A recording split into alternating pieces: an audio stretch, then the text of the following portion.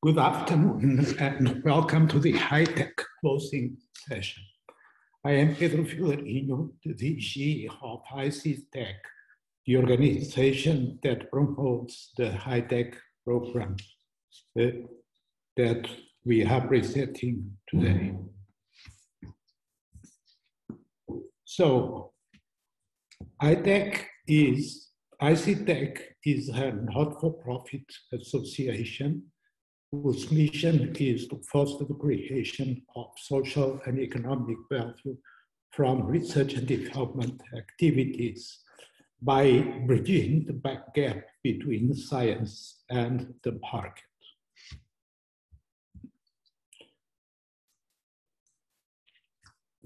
HiTech is grounded upon a collaborative network that leverages a platform to link researchers and the business world.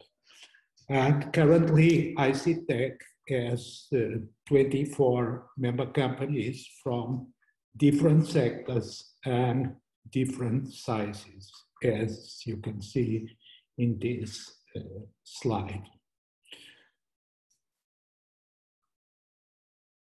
Why we believe that what we do is relevant for society. As you can see in this chart, over the last 2 decades, the investment in science and technology in Portugal has doubled, leading to an increase in the number of researchers and also in the production of knowledge that here is measured by number of papers published in relevant journals. This investment, as you can see from this chart, has led or has been leading to an increase in the indicators that represent knowledge production.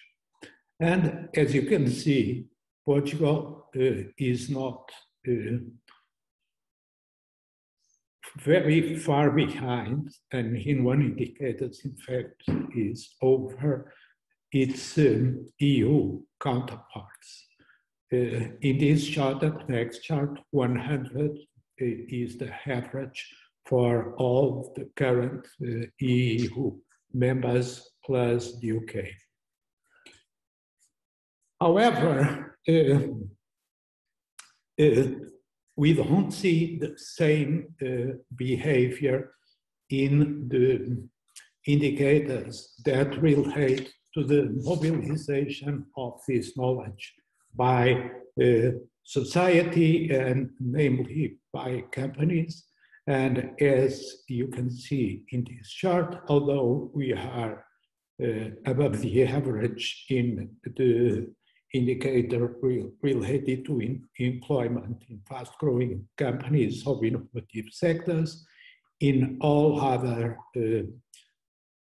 relevant indicators that show the application of knowledge, we are far behind, and in some of them we are even below the 50% average of the European Union. To increase the deployment of this knowledge that generated within research and development organizations, the cooperation between these organizations and businesses is key to create value from this knowledge. However, this cooperation needs to overcome several aspects, namely cultural and institutional differences, different regulatory frameworks, and also geographic distance, to name just a few. To overcome these challenges, it is necessary to build bridges between these different institutional logics that have a set of conflicting rules and norms that makes this cooperation more difficult. For that, it is important the role of what is called innovation intermediaries, because they are key to break these barriers and build these bridges between research and development organizations and the market. That's how HiTech is positioned, as an innovation initiation organization that tries to connect the offer of knowledge to the demand of knowledge. We do it by a set of initiatives that are designed to include both executive coaching, training, mentoring, and more important, networking. These initiatives on the market side for member companies of HiTech includes the HiSolve program, which is basically a program where we look to try to solve challenges that are posed by our member companies. And this program is exclusive only for HiTech member companies. Then we have an executive coaching and training innovation lab in which we help companies explore new business opportunities. It's a short program, but extremely effective in trying to uncover new business opportunities. The next edition will happen in September, October, and applications are open currently. The other training and executive coaching program called High Value, and which we have been doing since HiTech, almost since HiTech started in 2017, is a program that's focused on new product, services, and processes development. Is a longer program for company teams between 3 and 5 people from different areas, functional areas of the company. And the goal is to help these teams develop a business case for a new product, service, or process. And the next one will happen also in September, October, and applications are currently open. For HiTech, for researchers, HiTech has a bundle of 3 programs, which starts with this HiTech program, for which closing session we are here today for the 2021 edition. And HiTech, as you are going to see, is knowledge commercialization hands-on experience. So today marks the end of the 2021 edition, and we have already opened 3 registrations for next year, which will happen as usual between April and July.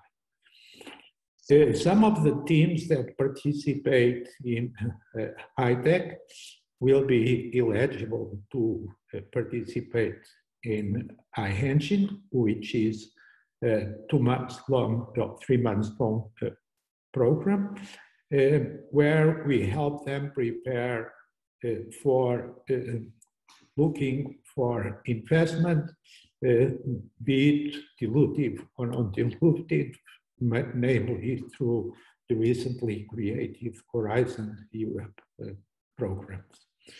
Finally, we have in this stream of programs, we have another one which is called HiTech Startup, which basically supports the development of the proof of concept and business development for a relatively small number of teams that manage to go through all the programs. And HiTech Startup runs throughout the year, so it has no fixed beginning or ending. and it's just mentoring based. What brings us here today is the HiTech program, which I will describe now. So HiTech is for research teams from Portuguese research and development organizations that are looking to advance closer to the market the technologies that are developed in their research activities. These research and development organizations, as you are going to see today, may include ICTech member companies that either produce internally research and development or are collaborating with other institutions doing research and development, and you are going to see one case here today.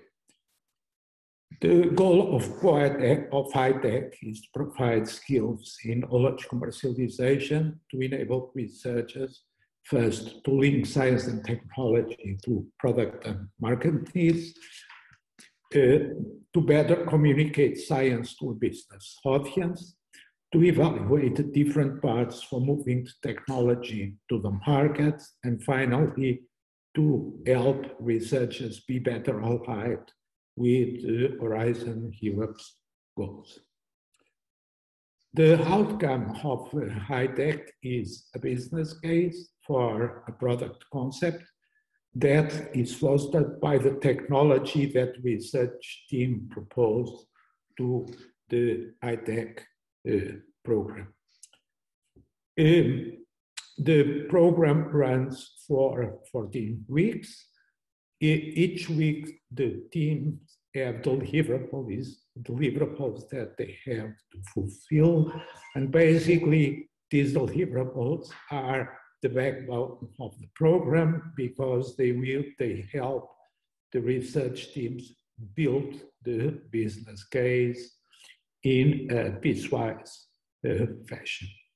The program also includes 12 hours of online training focused on early stages of business development and 18 hours of mentoring and tutoring to support the project development and the validation of the product concept that is generated throughout the program.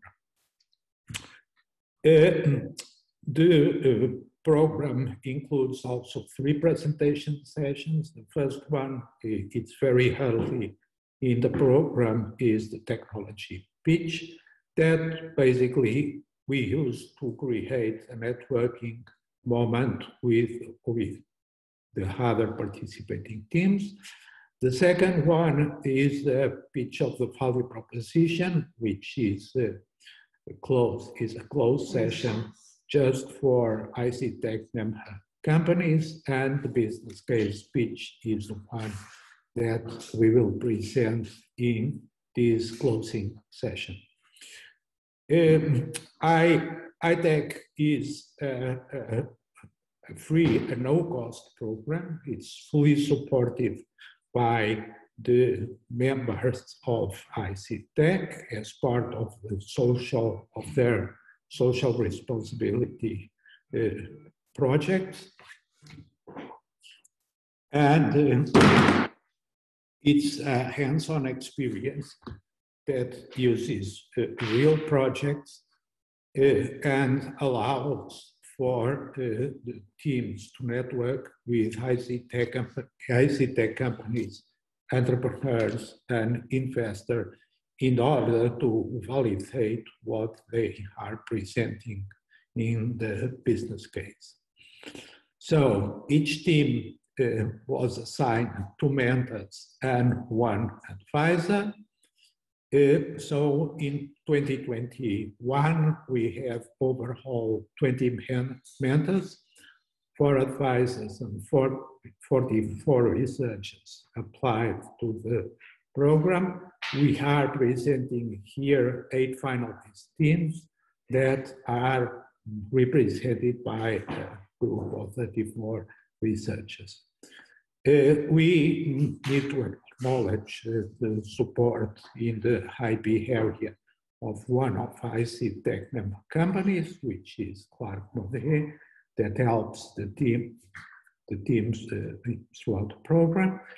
And these are 10 of the 20 mentors that include previous alumni of the program or people that are within the network or previous members of the program or people that are in our network. So overall, these were the 20 mentors that help us on a pro bono basis and which we would like to thank because they are the soul of the program and a very important part of the program.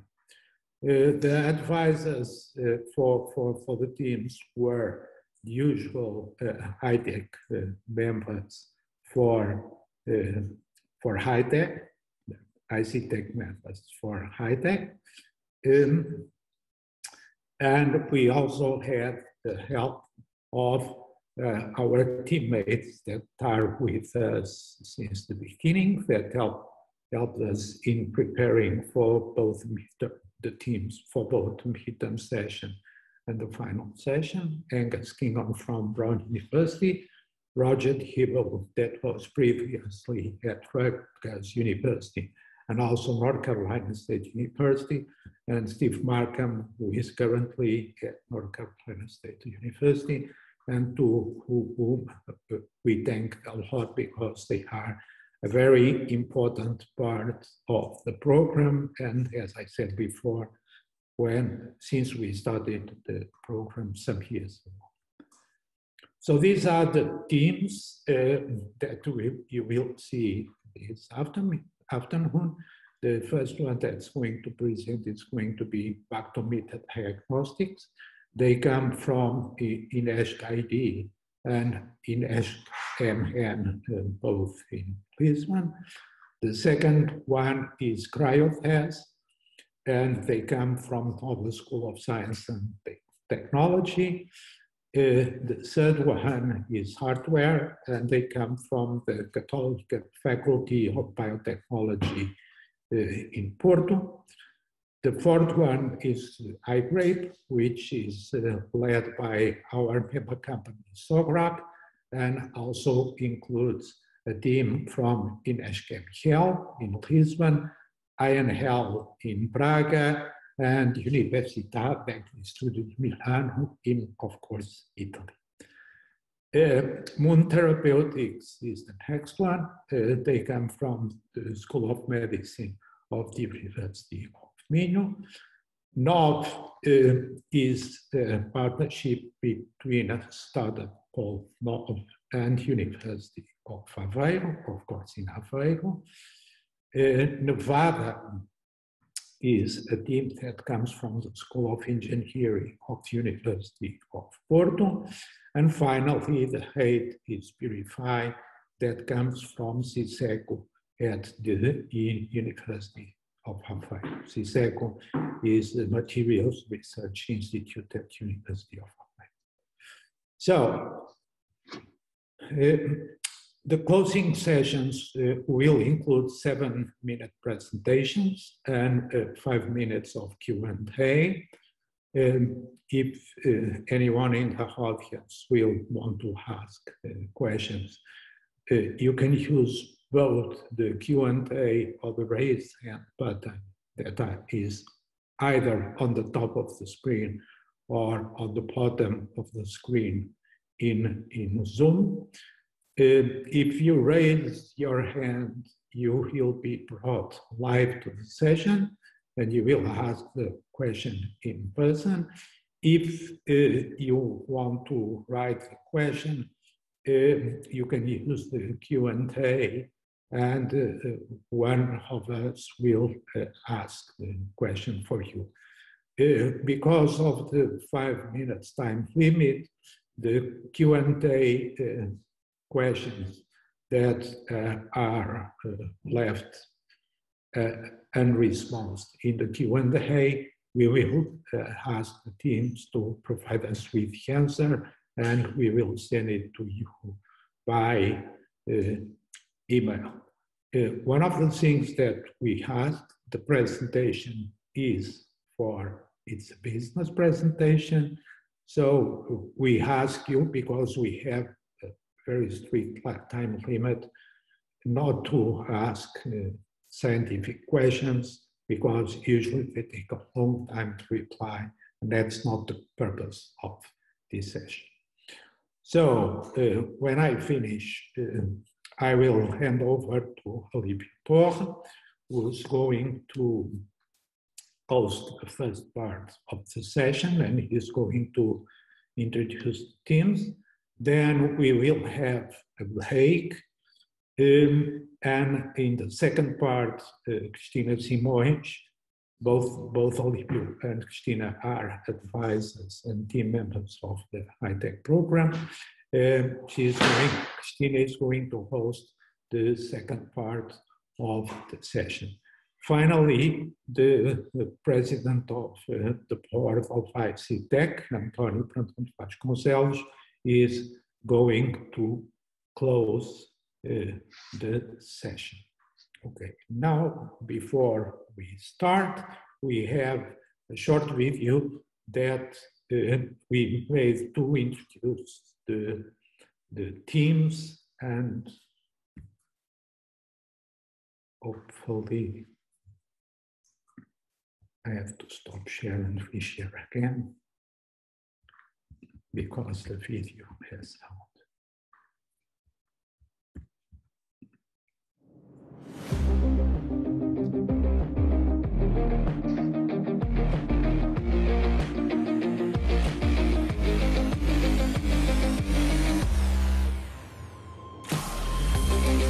To have ideas, it's quite wonderful, but to have ideas that go somewhere, it's more difficult. This world is completely full of good ideas, but these ideas will only have a huge impact in the world, not if well aligned with my passions or beliefs, but if will align with the real world needs. I usually do research because I love it.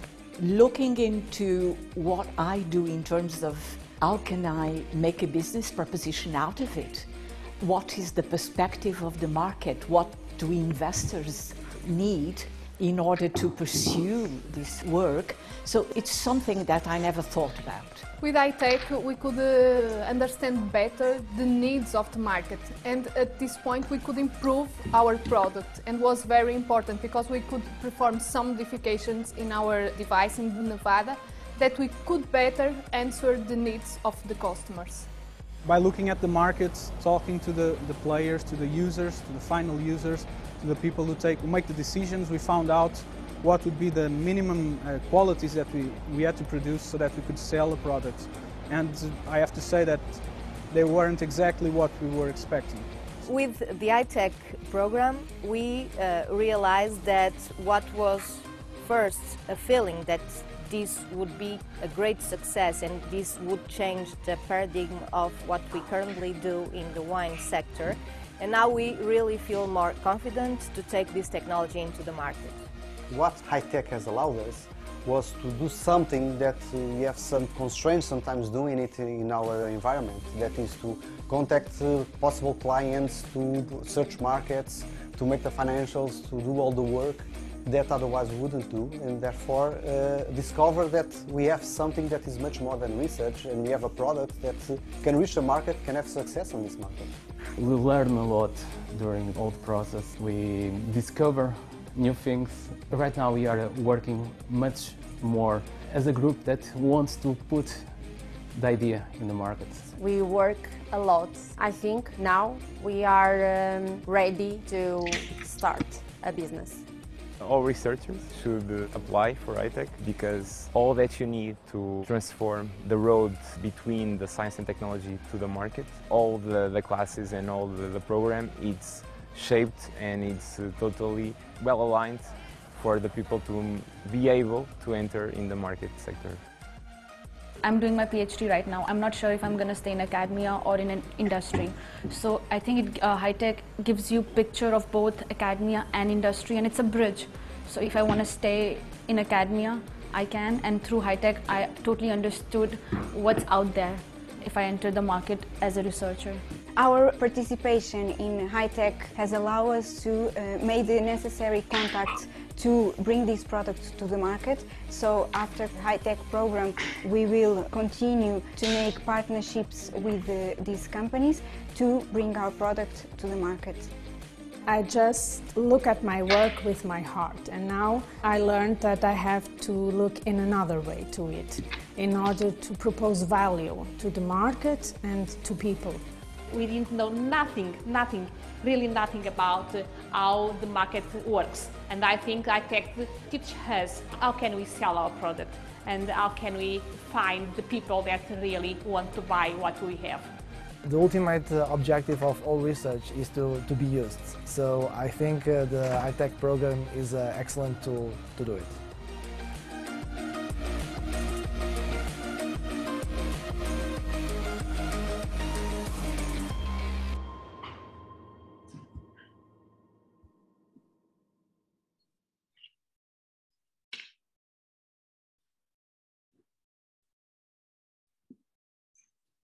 Okay, so now I hand over to Alípio Torre, who's going to host the first part of the session. And I wish that you have and enjoy after. So Alípio, it's up to you. Okay, good afternoon, everyone. Thank you, Pedro, for your introduction. So I'm Alípio. I'm one of the advisors for HiTech this year, and I have the honor of introducing 4 of the teams that this year have applied and successfully concluded the HiTech.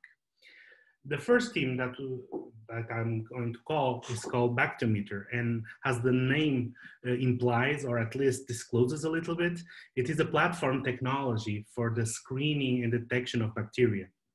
So this team comes from INESC-IDE and INESC-EMIAN and is composed by a 3-person team. It comprises of Ana Rita Soares, Diogo Caetano, and Ruben Afonso.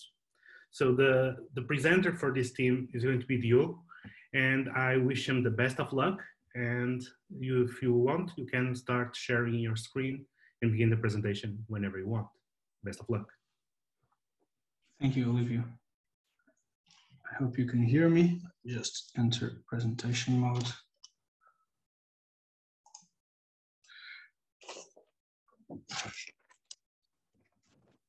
So, good afternoon, everyone. My name is Diogo Caetano from Bactometer, and I'm here to present to you our first product. Our society, you and I included, is collectively traveling back to an era before antibiotics, when healthy people just died of minor injuries and infections. If nothing changes, by 2050, the number of deaths caused by drug-resistant bacteria yearly will rise to 10 million. Antibiotic resistance has been called a silent pandemic, but actually it has been screaming at us and we're just not listening. However, resistant bacteria threaten our way of life and life as we know it. And we are already seeing its effects, as even in its early stage, it kills as much as COVID. As a pandemic, multi-resistant bacteria is a social, economical, technical, and even a mentality problem. So there isn't exactly a simple solution. However, we learned from COVID that focusing on prevention and testing is actually the best course of action. And one of the most relevant places to implement that is in the hospitalar environment. Because nowadays, 1 out of every 10 patients in an hospital gets an infection, and 1 out of 4 of these infections are caused by multi-resistant bacteria. This is extremely concerning when one considers that some of these strains have mortality rates of up to 40%. Multi-resistant bacteria are introduced in the hospital environment by patients that are colonized with these pathogens.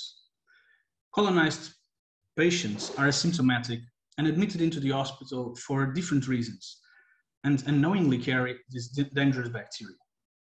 Screening everyone for looking for these colonized patients is as of yet impractical, and does not fit the existing processes inside the hospital. But the problem remains. Just one single patient colonized with bacteria can cause an hospital-wide outbreak.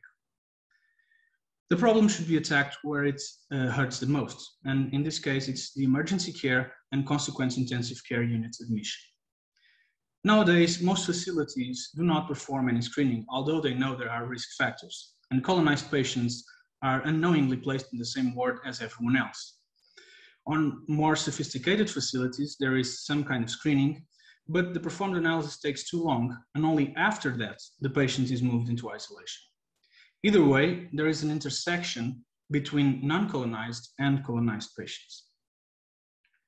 Existing methods for testing are just too slow or expensive, and a decision regarding destination of a critical patient should be taken before 6 to 8 hours have passed, and at that time, there isn't enough information for an informed decision.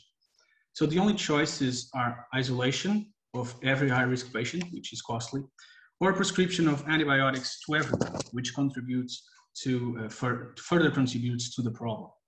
So it's cheap in the short run, but it has had a very high cost to society in general.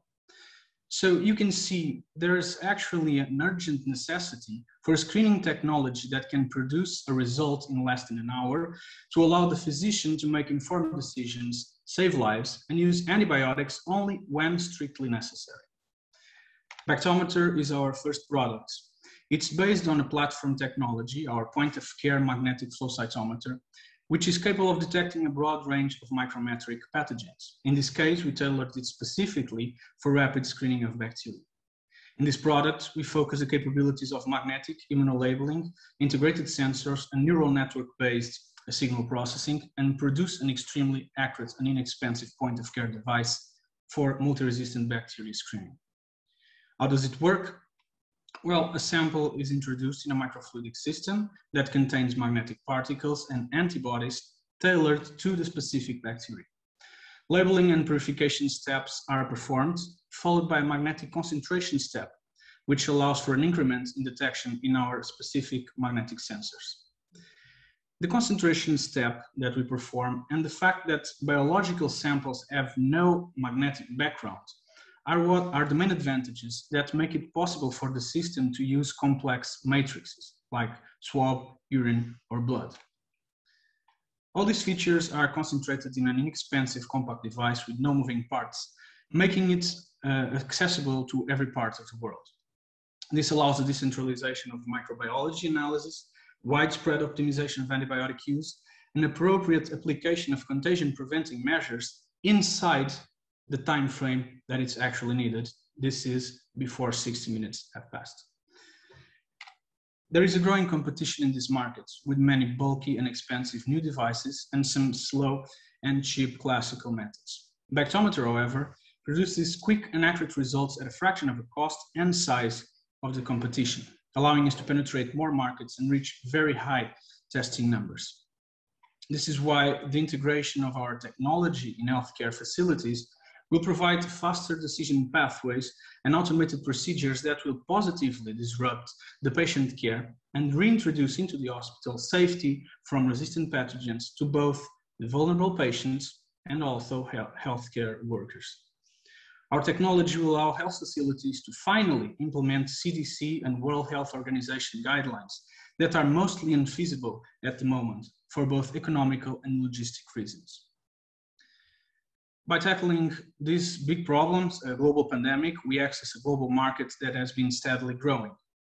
At first, we will focus on detecting the 3 multi-resistant bacteria that, as a set, are responsible for 40% of the infections and consequently for a similar percentage of the economical burden. Our main activity as a startup will be research and development and product quality assessment. And at full production speed, it is expected that we subcontract the production of both the test and the machine. To reach the final clients, we plan on using well-established distributors. Now, considering our current development stage and IP protection status, we estimate that with the correct investment strategy, we can reach the minimum viable product after just 1 year and first better product sales in 2 to 3 years. Our full market entry is planned at 5 years with a total investment of 10 million euros.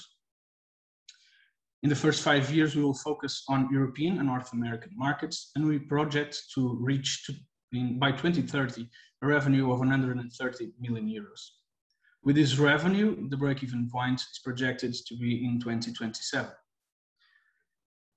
We are a young, dynamic, and multidisciplinary team that already boasts a combined experience in biosensing technology research and development of around 20 years. So we are in fact the correct team to go the distance with this particular product, Bactometer, but also with other biosensing products we have in our pipeline. Multi-resistant bacteria is the next pandemic, and Bactometer is our solution. Thank you.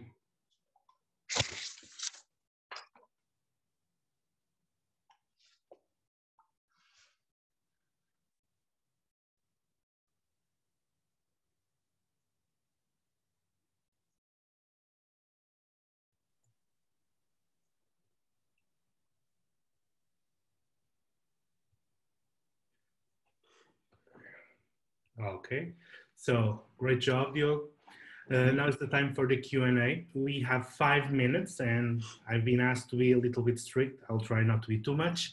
So let's see what questions come up.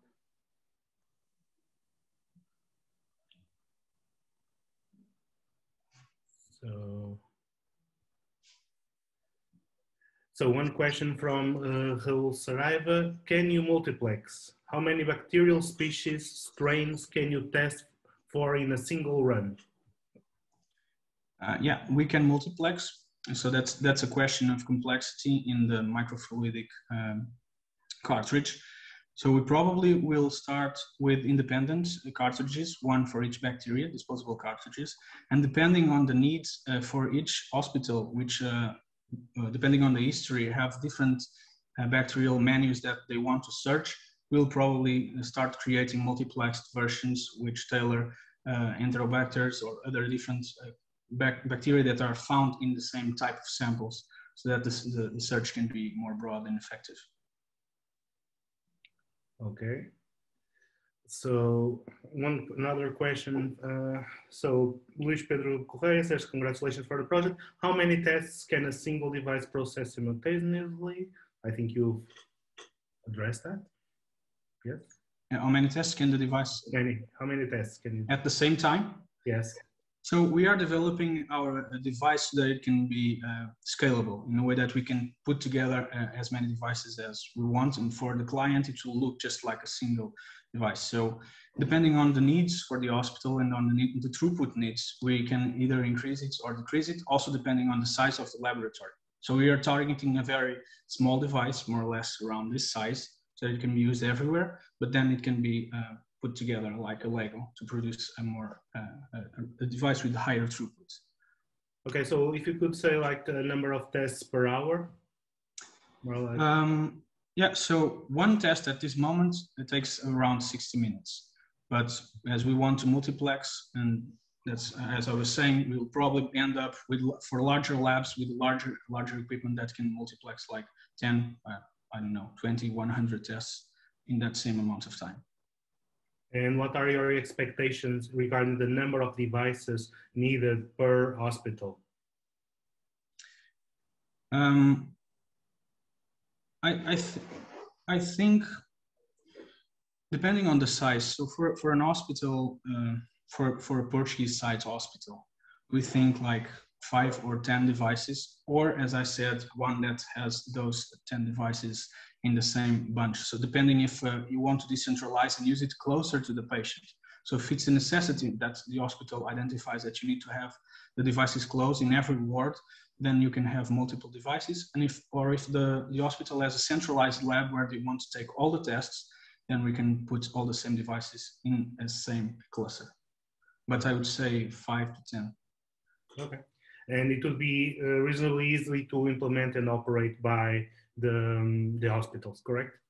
Yeah, so we are now working on the part where you can just put the sample inside as you do in other equipment, and just press a button and it gives you the results. So there's we expect to be minimal preparation of the samples. Okay, so you have congratulations of a great pitch. asking also who are the customers, by Veronica Martins. Okay, thank you, Veronica. So the final customers will be hospitals, laboratories, and maybe in a further future, first health. So like where people go and do checkups. But our client will actually be the distributors. So we'll deal mostly with distributors, and we'll rely on their capacity to distribute the device worldwide. Of course, there is a need for some marketing and some relationship, at least in the first years of every new client. But we expect to work mostly in research and development and leave that part for the distributor. Okay, thank you. So you have one last question, so from Patricia Rodrigues, and the question is: does your technology only work for multi-resistant bacteria detection? Thank you for that question. So as we say in the presentation, this is a technological platform. So it's basically a magnetic flow cytometer, which means that it can count cells or analytes of from, I don't know, 1 micrometer to 100 micrometers, depending on the size of the channel. So it can be applied to many different applications, like just simple blood analysis, search for tumor cells, and the one that we think is the one with the largest market and the closest to application now is multi-resistant bacteria detection. But yes, it can have many applications. Okay, thank you. I think we've reached both the time limit and the limit of questions for now. So thank you, Diogo. Thank you to the rest of the for the nice questions. And Ruben. So I'll please ask you now to remove your presentation, and we'll prepare for the next team. Okay. And as our next team, we have CryoDES. So this name is a little bit more tricky to find out what they do, but let me tell you a little bit. So CryoDES comes from the Nova School of Science and Technology. They have a biocompatible cryoprotectant agent. I'll let them explain what that is. That allows for the cryopreservation of cells for cell therapy. So this team is composed by 4 elements from Alexandre Paiva, Ana Rita Duarte, Ana Rita Gameiro, and Marta Marques. And they will be presenting this project, and to do that, they have Ana Rita to lead the charge. And so if Ana Rita is ready, I'll ask you to please start sharing your presentation and start whenever you want. Best of luck. Okay, thank you.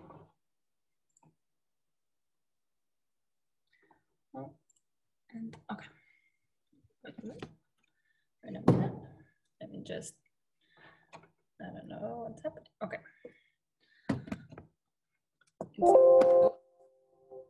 Is this okay? No. Sorry, I don't know what's happening. I think you jumped a few slides. Okay. You have time, don't need to rush so much. It's okay. Good luck. Okay, thank you. So, hi, I'm Ana Rita, and now, oops, I don't know what's happening. Sorry. Let me just see if I can fix this, and I think it's okay. So, hi, I'm Rita, and I'm part of the CryoDES team, and I'll be presenting our amazing technology for the cryopreservation of stem cells. So, why stem cells? Well, stem cell therapy is a relatively new treatment that can spare millions of lives, and it has been considered the future of medicine. And this is proven by the exponential increase in clinical trials. In just the last 2 years, these numbers have doubled. But there is much more to come, as is expected to continue to grow. But there is one problem regarding these therapies, is the fact that cells must be frozen so they can be used whenever needed. When you freeze cells, which, as you know, are mainly composed by water, there is ice crystal formation that ruptures the cell membrane, causing cells to die. And because of that, a very complex process is used. So after collecting the cells, we need to add a cryoprotectant agent, or a CPA, to avoid the formation of those crystals. But the standard CPA, which is a synthetic compound called DMSO, is toxic for the cells. Unless it's frozen at very low temperatures, normally using a cryotank filled with liquid nitrogen. Then the samples are transported, which requires the use of dry ice, which contributes also to an increase on the cost and also on the carbon footprint. But also because it's toxic, the CPA must be removed before injecting in the patient. So how can our team help companies to overcome these problems? With our technology. So we were inspired by animals that withstand huge thermal amplitudes between winter and summer. But how can these animals survive during winter? Well, they literally freeze. But when the temperature rises, they defrost and they just keep living as nothing has happened. But what's their secret? Well, in fact, these animals build up certain compounds in their cells that when combined together, they avoid ice crystallization. And that allows their survival. With our So our nature-inspired technology called natural dipathetic systems resulted from our research on how to bring these tools to the lab. These systems are nothing else but mixture of those compounds, which are typically solid, but when combined together, they become liquid at room temperature. And yes, it's that simple. We basically take two solids, we mix them together, we wait for the magic to happen, and at the end we get one liquid. And that liquid has amazing properties, completely different from the ones that we started with. And one of these properties is to avoid the formation of ice during freezing. And so, when applied as cryoprotected agent, is much better than DMSO.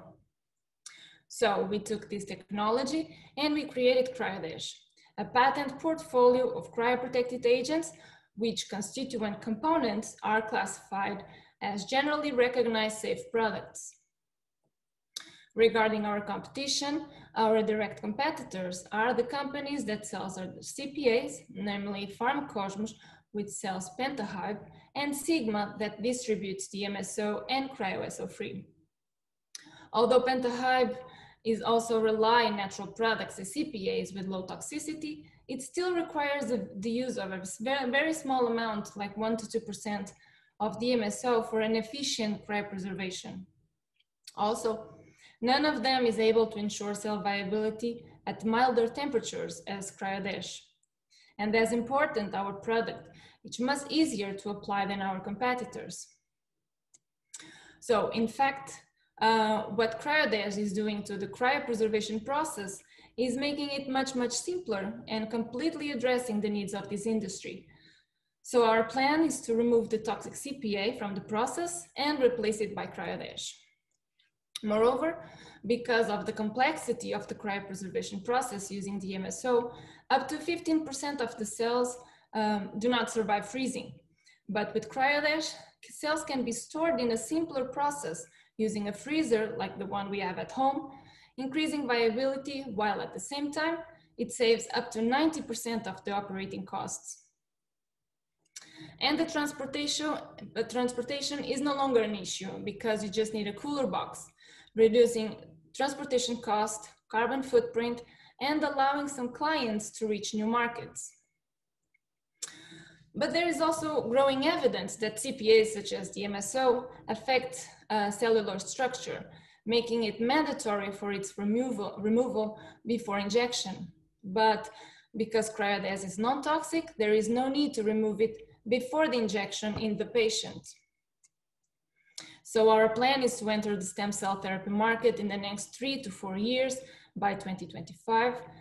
This interesting market has a growth rate of 26% and is estimated to reach 25 billion euros by that time.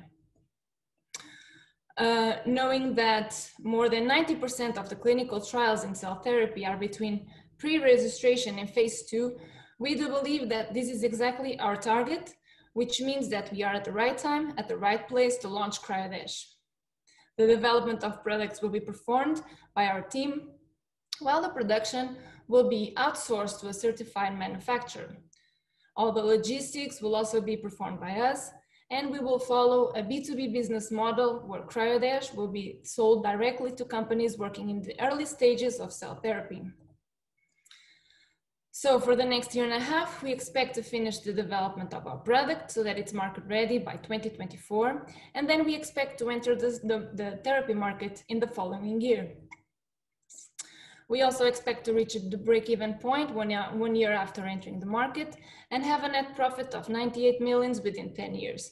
And after this time, we expect to continuous exponential growth on our revenues. And this is the team behind CryoDES.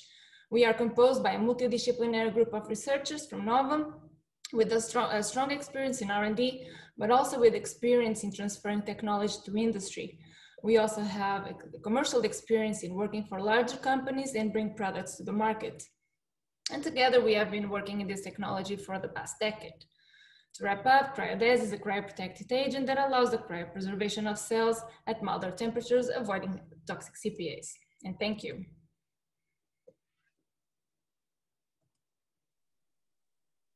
Great job, Rita. So now it's time for the questions. And you have to want to make any statements with those, or just for people to see? Yeah. Okay. Yeah, just leave it there. Okay. So regarding your presentation, it's time for the questions. As we mentioned before, 5 minutes, and we already have one question for you. That was fast. So Patricia Rodrigues asks you, is this a platform technology? Are there any other applications that could be foreseen or envisaged? So I will let Marta answer to that question. I think she's Thank you, Rita. So yes, in fact, this technology has the potential to be used in other applications. For example, in the veterinary cell therapies, which do not use the cryopreservation of cells at the moment. And because of that, they only have a 48-hour window between the collection of the cells and their injection in the patients. And after this time, the cells start to lose their viability. So with our product, these companies would have the chance to cryopreserve cells, expand their businesses, and deliver their therapies to new markets. Eventually, our technology could also be used in the cryopreservation of cells for IVF, or even for the stabilization of vaccines. Okay, thank you, Marta. A follow-up question comes more or less in the same line. So, are these compounds applicable to other markets rather than the life sciences? Oh, this is a challenge. And if so, which markets, and why have you decided to go for the more regulated market? I think I can answer that. Yes, they can be used to other markets, such as food preservation, for example. And of course, this was a much more interesting market. Well, first because of the dimension of the market, of course, and because it's a growing market. What attracted us mostly on the stem cell market is that, for example, the IVF is much more, the IVF, the vaccine stabilization are much more regulated. The food stabilization, we need to also validate the product, but this is starting now. So we can work with our clients in the validation of the product that is starting right now. And because they are growing in clinical trials, and we can see that the clinical trials are exponentially growing now, it's the much more interesting market for us to start with them now. It's not such an established market like the other ones. Okay, thank you, Alexandre. Next question from Andres Soares. Good solution for a big problem. How about long-term storage? So I think the question is for you to elaborate on the practicalities of long-term storage and how does your product behave in that? In terms of long-term storage, that requires time. So we only have some evidence in terms of short-term storage.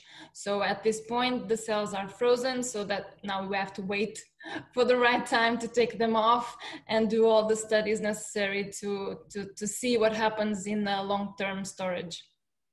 Well, that's exactly one other reason why we chose stem cell therapies, because these therapies, the time before collecting of the cells and the application of the cells is much shorter than, for example, for IVF and so forth. So that's also one reason why we chose this market.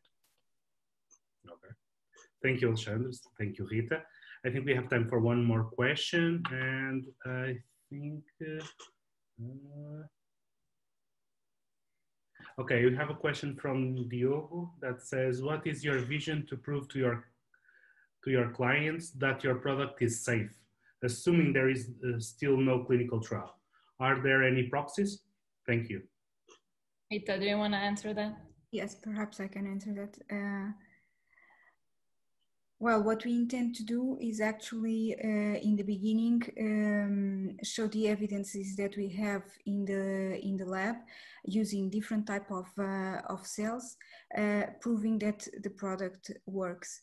We intend to work or to sell these compounds to cell therapy companies. In fact, they are the ones that are going to run clinical trials, and we hope that they incorporate our product in their product when doing the clinical trials.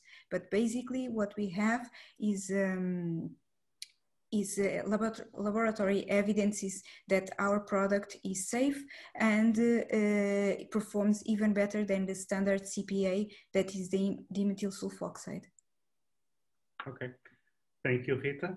I think we are now through the questions, but mainly we are through with time. So thank you very much for your presentation, and thank you very much for your candid answers.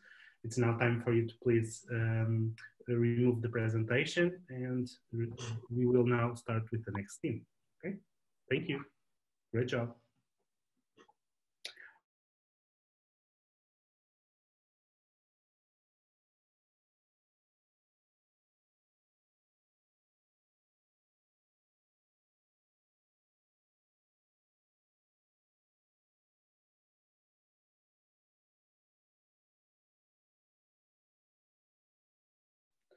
Okay, I think I'm now back.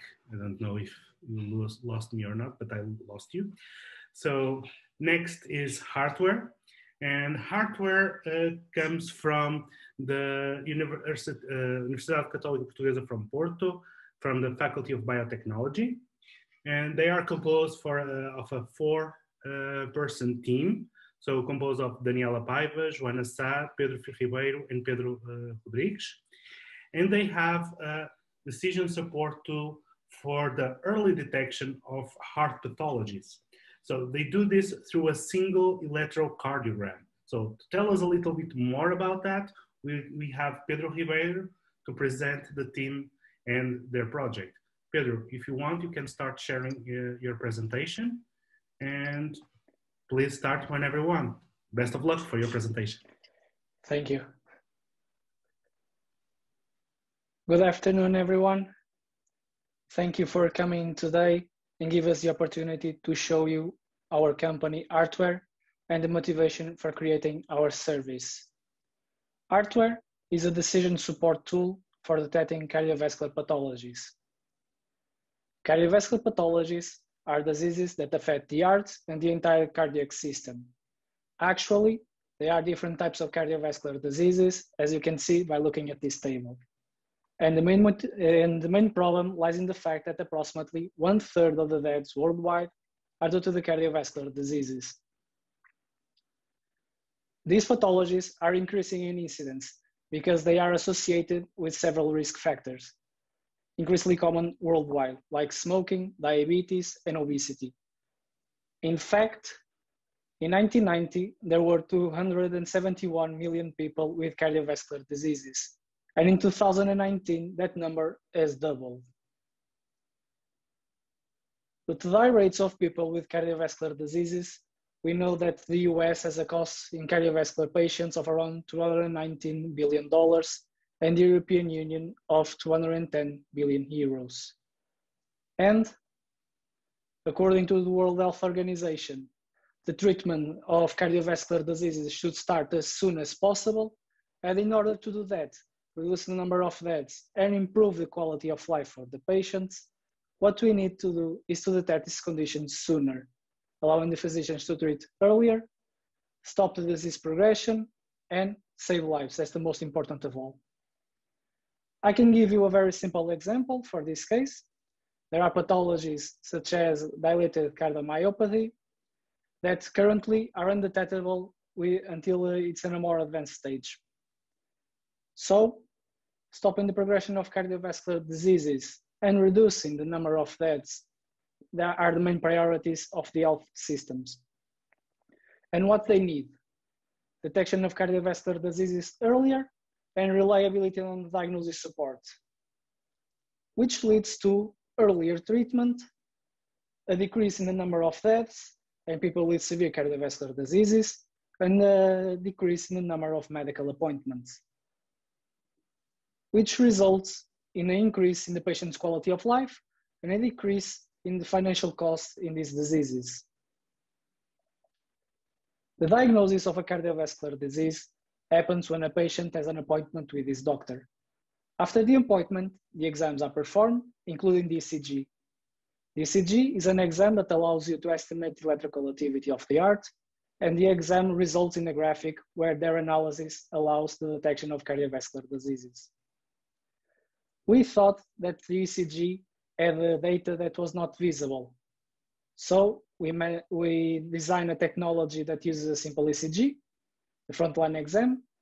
We created models for each pathology with a statistical analysis, and we created artificial intelligence that was able to detect these cardiovascular diseases in the early stages. Our product is a decision support tool that detects cardiovascular diseases from an ECG, which is the exam that's illustrated in this graphic, using tailored models for each disease. It is due to the tailored models for each pathology that we obtain several benefits, such as detection of some pathologies in the early stages that are not detected with the naked eye, enable earlier treatment, and higher accuracy when compared to our competition, which leads to increase in the reliability of support of diagnosis. And how will our business model work? First of all, it starts with the patient going to the hospital or to the clinic, and then getting a prescription to perform an exam. After performing the exam, the ECG signal is forwarded to the Heartware servers, where it will be automatically analyzed, and a pre-report that needs the validation of a cardiologist will be created. Afterwards, this pre-report is given to our clients, either to the hospital or to the clinic. In addition, for Heartware to reach hospitals and clinics, it is necessary to involve a marketing team, allowing the introduction of our decision support tool. First of all, we must establish partnerships with healthcare professionals for the demonstration, validation, and implementation of our service through multiple papers published. It is also necessary for the marketing team to promote the product through medical conferences. As for our sales, we will sell our service through direct sales and website sales. Regarding the existing market, both the US and the European Union, it is important to mention that around 600 million ECGs are carried out per year. If we charge €5 per ECG, our served market will be €3 billion. Our main competitors are Veshalin, Schiller, and G Healthcare. However, our competitors have low accuracy rates and detect very few pathologies, which is why they are not considered good diagnosis support softwares in the market. Heartware not only has a higher accuracy, but will also be able to detect at least 5 more groups of pathologies and their corresponding variants. As for our financials, the first 2 years are dedicated to product development, marketing, intellectual property, and regulation. In the third year is the entry into the European market, and in 2025 is the entry into the American market. We estimate the entire project will take 22 months to reach the market, and our milestones are the patent application and first stage of development, the second stage of development, the patent filing and third stage of development, the prototype, and finally the entry into the market. Our team is a multidisciplinary team. The team members have very different backgrounds, ranging from the engineering degrees to the health degrees. We have gathered approximately 4 years of experience in the field of electrocardiography in a clinical context, and even more than 8 years in the area of software development. To sum up, due to the tailored models for each disease, increasing the reliability of diagnosis support, and also allowing the detection of pathologies earlier, Heartware will save lives. Thank you for your attention. Thank you, Pedro, for your presentation. Great job. So now is the time for the questions. Are you ready? Ask the rest of the team to please turn on your cameras so that you may show up. Okay. So, first question from John Flavin. Why is the price €5 per ECG? So, I can answer to this question. Actually, during the project, we try to keep in contact with possible customers and possible users of our product. And we got some answers. And in a conversation with a health professional from London, a big hospital in London, he told me that a good price is €5 because of the price per ECG in London. And he also said me that this price is because of a big potential of this product. Okay, thank you. Market validation, that's the best.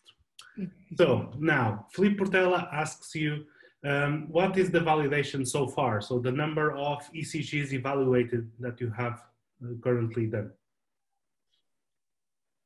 Until this moment, we validated with a database that we also use. We separated some groups that were not treated, that were not the models for each pathology were not created through those groups, and we validated with artificial intelligence. Okay. So Angus Kingham, nice clear presentation. I assume that your potential impact may be limited if you wait until the person shows symptoms leading to a cardiology appointment. If there is any potential or discussion of more routine testing, thus leading to diagnosis before the patient is aware of symptoms? It's a good question. When we are talking about appointment, doesn't need to be a cardiology appointment. And we are talking, we use the ECG because the ECG is performed in several times as a routine test before some surgical interventions. So we don't need to wait for symptoms. We can detect pathologies before symptoms because ECG is performed like a routine test. The other question, I don't know if I answered. I think you actually answered both. Okay. So you have a follow-up question from Felipe Portela. So he wants to ask you if your solution works with any ECG, or does it need any special hardware or software for you to be able to read the information it provides, to read it? We only tested until now with the resting ECGs. And we just need to receive the ECG signal, and then we start the treatment. Okay. But we can also adapt this algorithm to stress tests and alter that is the ECG during 24 hours or 72. We can also adapt. Okay. And I think following up on what you're saying, I think we have two questions that actually more or less match. One is from Andre Vieira, which asks you if this technology could be coupled with the smartwatch ECG done in real time. And this actually links with, I think, João Piteira's question, which is, could these algorithms be used with wearable devices using different sensors, for example, inertial sensors? So basically the question is, are wearables a possibility to use your algorithms? Yes, because we only need the ACG signal, so it's possible. Okay, so you have a great opportunity there. Call Apple. Anyway, we are now out of time. I'm sorry. And I think I just have to thank you for the great presentation, a great set of answers. And please ask you to please take down your presentation and see you in a few minutes on the break. Okay, thank you. Finally, the last team in the first set of team presentations. The team is called i-Grape, and it is composed of 6 elements.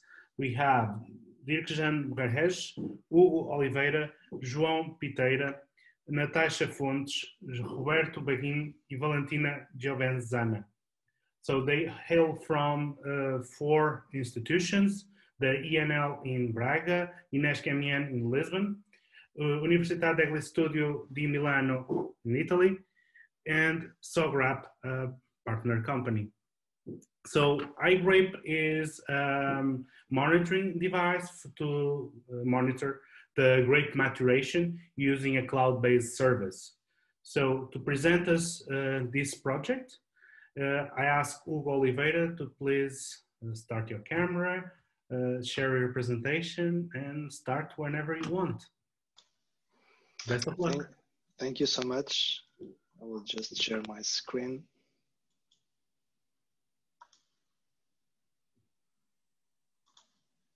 Okay, it's sharing. Okay, just a second, just to check the full presentation mode.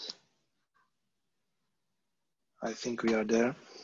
We are ready. Start whenever you want. Best of luck. Okay, thank you. Thank you very much. And good afternoon to everyone. It's a pleasure for me to introduce you i-Grape, the company that will bring the lab to the vineyard. So as you probably have seen before, the evolution of grapes in a vineyard comprises different stages in a process that lasts for approximately 4 months. What you might not know is that in a time window of a few days, the quality of the grapes can be great or poor.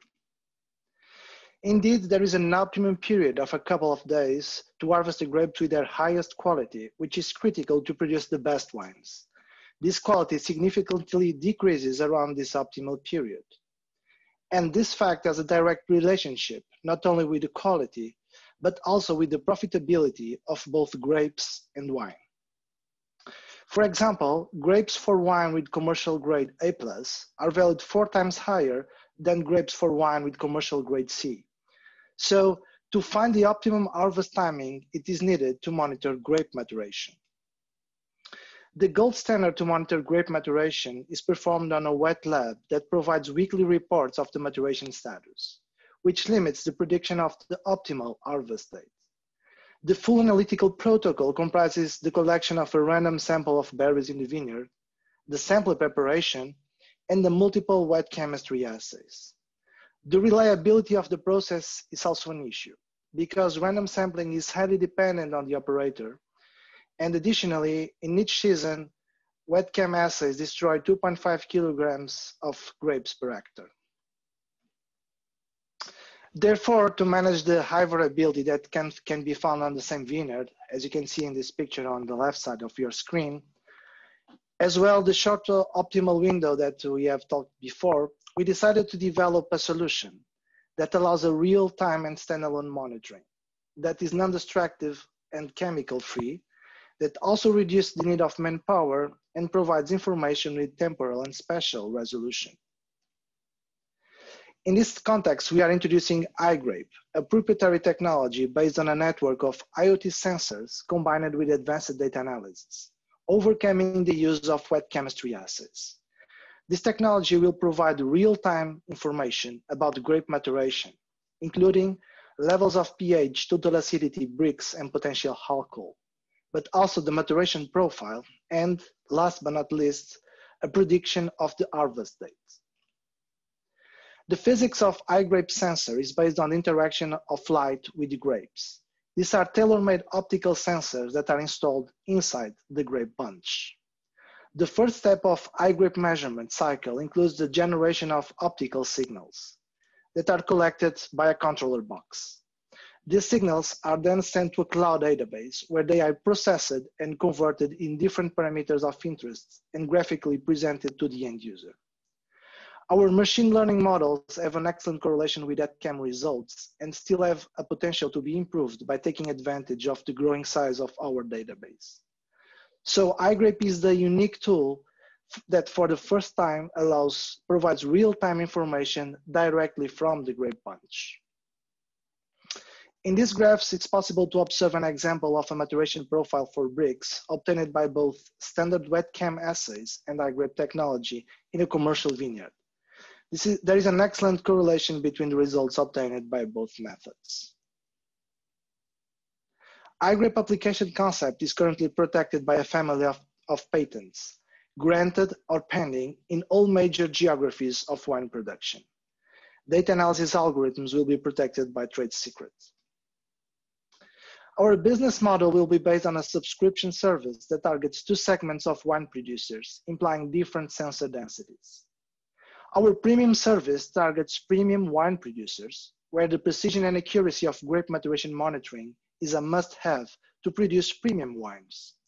Our regular service targets regular wine producers who want to optimize the value of their harvests. i-Grape technology targets wine producers worldwide. The current size of the market targets a total vineyard area of 3.55 million hectares.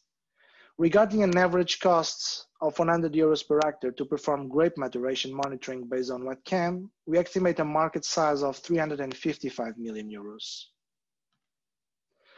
Although the concept of i-Grape is unique, there are some competitors that are listed in this table.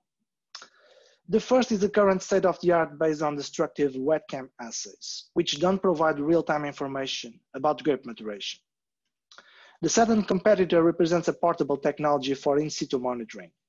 This Bactometer device has been introduced to measure the phenolic maturation index. However, it still needs manual operation, and it also targets different parameters than the ones covered by i-Grape. i-Grape will also have a significant impact on the profitability of wine producers. In this example, we are considered a vineyard of 100 hectares, producing 10 tons of grapes per hectare, which corresponds to approximately 1 million bottles of wine. Although i-Grape is 3 times more expensive than the regular wet-cam monitoring, i-Grape is capable to add 10% to the wine value, creating a combined benefit of 380,000 euros. Our roadmap is to launch i-Grape in the market in 2024. The first step consists in the refinement of the current statistical models that will follow up on our previous activities. The second step will make available the full application with our final hardware configuration. The third step aims the upscale of the technology to a TRL9, including trials with early stage adopters. Finally, phase 4 will be market related and comprises all the activities needed to launch the product. We estimate a total cost of 2.5 million euros to complete these 4 steps. According to our roadmap, we estimate to have our first sales in 3 years. Our strategy is to reach the top 4 wine producing countries in the world plus Portugal in the first 4 years of sales. This implies the deployment and operation of more than 1 million sensors over a 5-year period in an area of vineyard that corresponds to approximately 5% of the total target area of 3.55 million hectares. The i-Grape team includes researchers from different R&D institutions across Europe and also Sograp, the largest Portuguese wine company. In summary, i-Grape is the first technology that allows the grape maturation control in real time with a disruptive impact in the prediction of the optimal harvest date and in global management of the vineyards. i-Grape is also the unique tool that makes possible to extract the full value from the grapes. Thank you.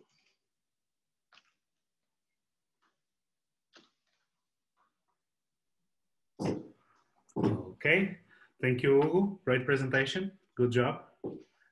Let's go now for the Q&A. So I ask the rest of the team members to please turn on your cameras and let's start. So you already have one question. It's by Julie Espiar. What is the impact of this technology in the regular operation of a wine company? Yeah, I think for that question, probably Natasha can comment. Yes, thank you for the question. I think that beyond or beside what has been presented by Hugo, it is important to point out that the wine sector is facing many challenges, such as the climate change. And indeed, the grape and wine production depends greatly on climate, and thus several factors that cannot be controlled, but rather they can be just monitored. This makes the digital transformation a must-have and a need, and having access to digital tools like i-Grape supporting the decision-making in a real-time basis will undoubtedly improve management efficiency. And this will help us to better adapt and to reduce, and this is very important, the risk of harvesting low-quality grapes and ultimately to lose yield. Okay, this is something that we need to stand out. Also, such a tool can be part of a global strategy to target wine sector sustainability goals, as it will allow the reduction of chemicals with the wet chem analysis to reduce waste and also to reduce, and this is important to mention, CO2 emissions with samples transportation from the field to the lab. Well, taken together, the benefits of such a solution will help us to improve our resilience towards the many challenges we are facing. And I would like also to stand out that this solution is in line with the R&D strategy, which has been identified by the Comité 20, which is an organization representing the wine business sector at European level. Thank you. Okay. So now we have, I think, a live question. So there's a brave soul that wants to ask a question live. Eduardo Rosa, am I correct?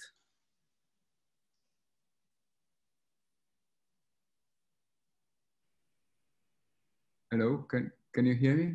Yes, Eduardo, we can hear you. Yes, okay, thank you very much. My question is, knowing that the hyperspectral imaging is also a tool to perform in the same way the maturation index, or trying to be in the near future, what is the advantage of this system? The second question is, you mentioned 10 tons per hectare. Is not too much regarding the average in Portugal? Okay, guys. Yeah, I can address that question, yeah. Hugo? Or... Yeah, sure, go. Well, I think that the main point, and that's why I wanted to jump into this, the answer of this question, is that hyperspectral imaging, although it is, and you're right, competing with this solution, I don't believe it will compete in this target price. Okay, it's more expensive than the one we are developing, but then my colleagues can give more information. The other question regarding the yield, this is an average value for a global production, not targeting Portugal. Okay. Okay. Yeah, I don't know if Roberto and Valentini want to comment something on this part of the hyperspectral imaging and the spectral analysis of grape maturation. Yes, Hugo. Basically, I agree with Natasha and what it was stated. Hyperspectral, I think that in our vision, so to use a high number of sensors in a wide area for now is not comparable with the use of hyperspectral, because hyperspectral is need to more work to go to a simplification of the device, of the technology. And in our time, at this time, I think that a more simple way, an optical illumination with a slight number of LEDs, so a very simple sensor like the i-Grape sensor is at this time the good solution. Okay. We are now almost out of time, so I'll ask a couple of very quick questions like yes or no, almost like. So one, could this monitor system be used to make corrections to the vineyard growing conditions, such as soil composition and watering? Yeah, I can try to quickly go on that. We are actually, part of our research is related with that. We are not presenting this product here. We are focused on maturation. But yes, we are actually trying to deal with this question in our research. Okay. 3 questions in one. So from Pedro Vilarinho, from Angelskin and Francisco. So you propose 1 sensor per bunch of grapes. What, correct? What is the lifetime of the sensors? And does your cost include the labor cost of placing those sensors in the vineyard? I can answer that. Lifetime. As far as we understand now, it's 5 to 10 years. So obviously this is an electronic product. It needs to go through reliability tests and certification tests. So this is one thing. The second question was about the number of sensors per bunch. No, we don't have 1 sensor per bunch. We install typically an average of 10 sensors per hectare of vineyard. So that's basically the approach. And we pick 1 bunch as a reference for these measurements. The last one. Labor cost. Labor cost, yes, is included. Okay. Thank you, João. Thank you, Hugo. Thank you, Natasha and Roberto and Valentina. Thank you all for your presentation. Now it's time for us to finish. Please, you may take down your presentation, and we will now go for a break. So we have now a 10-minute break. Thank you very much for everyone that has been listening. And obviously, thank you to the teams that did great work. And it was a great presentation and a great experience going through this experience with you in the last couple of weeks. Great job. See you in 10 minutes for the next 4 teams. Hi, good afternoon and welcome back. My name is Cristina Simões, and after having the pleasure to advise some of the teams of this HiTech edition, I'm going to host the second half of this amazing session. Before announcing the first team, I'm going to restate the both ways to pose questions after each presentation. You can either use the Q&A button and write your question, or use the right-hand button to lively make your question. Let's now start immediately with the Moon Therapeutics, which are going to present a novel drug targeting an alternative pathway to renal cell carcinoma. The team members are coming from Life and Health Sciences Research Institute from the School of Medicine of Universidade do Minho, and are Fátima Baltazar, Fernanda Proença, Olivia Pontes, Patricia Maciel, and Marta Costa, which is going to pitch the project. So please come and break a leg. Thank you.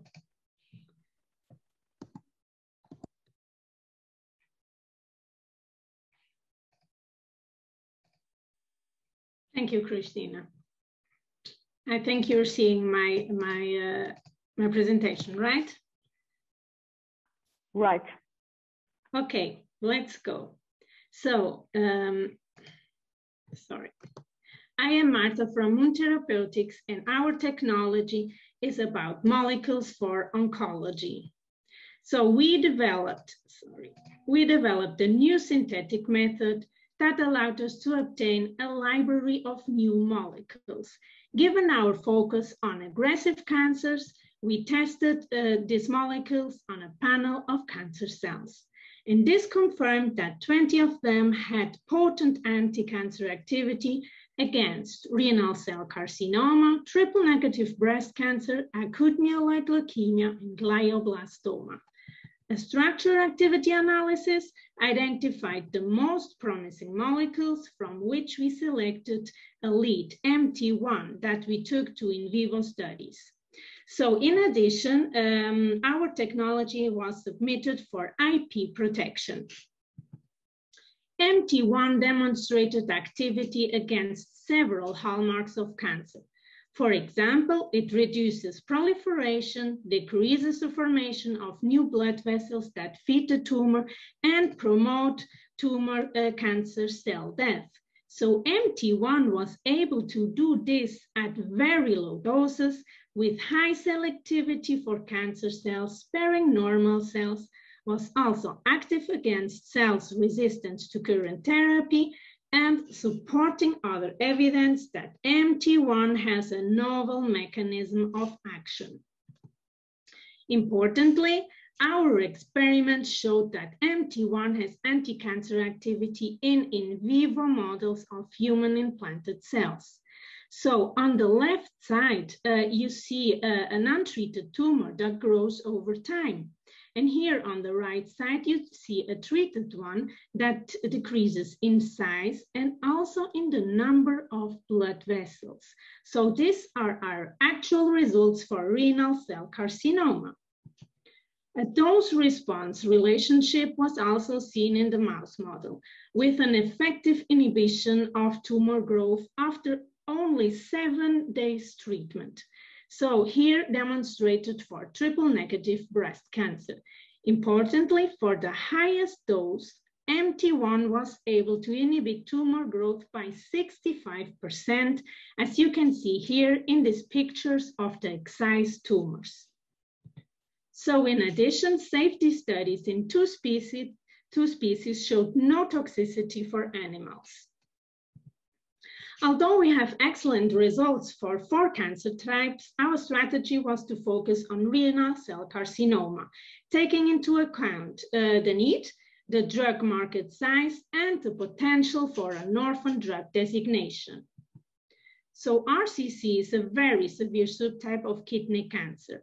Every year, about 400,000 new cases are diagnosed and 175,000 deaths attributed to this disease.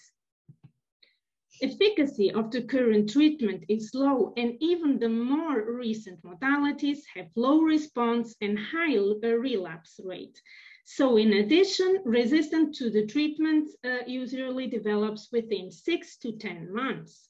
So for that reason, mortality is particularly high for cases that are detected at an advanced stage. So there is really a strong need for more effective treatments tackling different targets. MT1 is a new drug for RCC. It has high potency and selectivity comparing with reference drugs, which reduces the potential for side effects. MT1 targets resistant cells to standard treatment, and in addition, we have evidence that MT1 has a novel mechanism of action. So the benefit of our technology will be really to extend survival and improve quality of life of cancer patients, addressing a current unmet need. RCC drug market size is estimated at 3.5 billion and predicted to grow in the next years. So RCC is a rare disease, allowing for an orphan drug designation, which will allow faster regulatory approval, trial cost reduction, and a 7 years market exclusivity. First-line therapeutics include RTK inhibitors and immunotherapy. These ones are used in combination with the RTK inhibitors because they act on complementary targets. But even then, they only extend the progression-free survival by a few months. So our MT1 has the potential to add value to this therapeutic landscape because it targets a different pathway.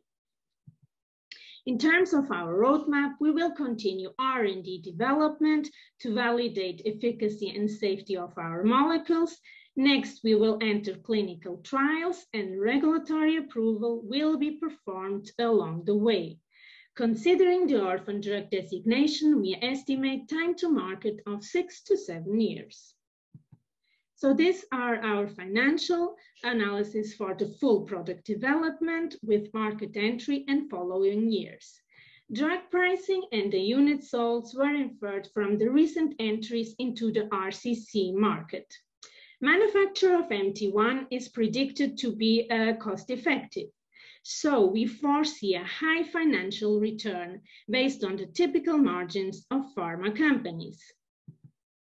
Being a drug discovery company, our strategy will be to license at the end of clinical phase 1-2 to a big pharma that has the proper funding and market knowledge to pursue clinical trials phase 3 and market delivery. This is our team. We have a multidisciplinary expertise that goes from fundamental to the applied science and includes active collaboration with industry.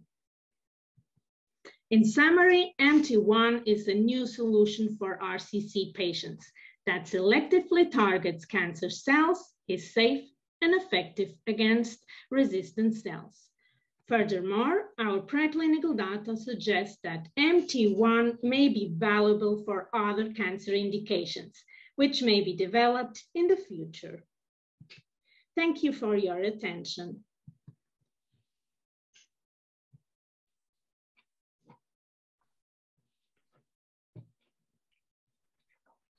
Thank you, Marta, for your great job. So now it's time for the Q&A. I kindly ask all the team members to join the session. And we already have one question. So the question comes from Michael Thomas and is wondering what kind of safety studies have you run in the mouse model? Okay, maybe Patricia can answer to that. Yes, so what we did, so we actually have two pieces of evidence for safeties. So we started by doing in the mouse, administering the drug for 7 days and then assessing welfare just by a battery of tests that are established that you can see here actually in the left, respiratory rate, several physiological parameters, but also just observation of the state of the animals. And we did biochemical analysis of liver toxicity, muscular lesion or heart lesion, and nothing was, so we had negative results for all those tests. And we also did organ pathology. We extracted the organs after treatment and everything had normal features. In addition, when we did the therapeutic trial, the first in mouse, we saw that the animals were really doing well during the whole treatment. So at the effective dosages, they had no signs of toxicity. And again, we collected the organs and this was confirmed. So there's actually two different pieces of evidence to show this safety. Okay, thank you. Let's go to the following question. So it's coming from Diogo. And it asks, can you elaborate a little more on the collaborations with the industry? So referred in slide 16. And how does that impact your startup development? I think you can answer both questions together. Yeah, so maybe I can handle over Patricia again and the other team members. So the logos that we showed are from actual and past collaborations.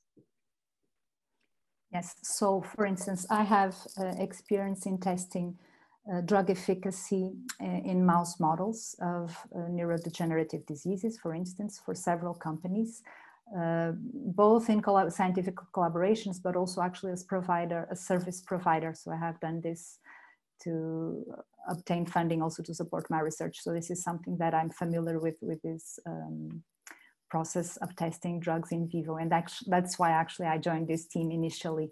That was my contribution to this team. And Professor Fernando Proença, for instance, has other collaborations more in the chemical. Maybe you can comment that.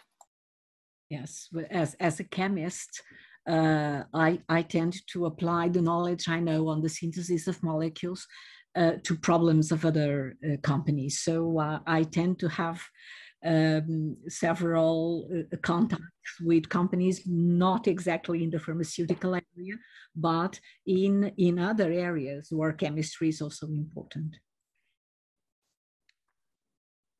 Okay, thank you very much. So we have another question, which is how important is the inhibition of the formation of blood vessels for cancer treatment? Yeah, very nice question. Patricia Rodrigues.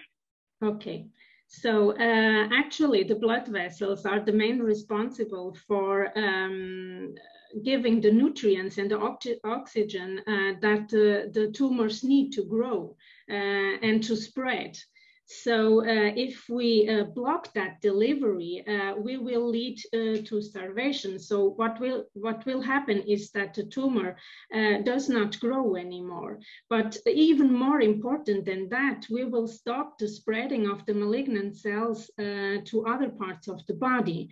And metastasis is, as we all know, one of the leading causes of death by a tumor. Not really the primary tumor. So if we can affect this process, this is really a huge advantage.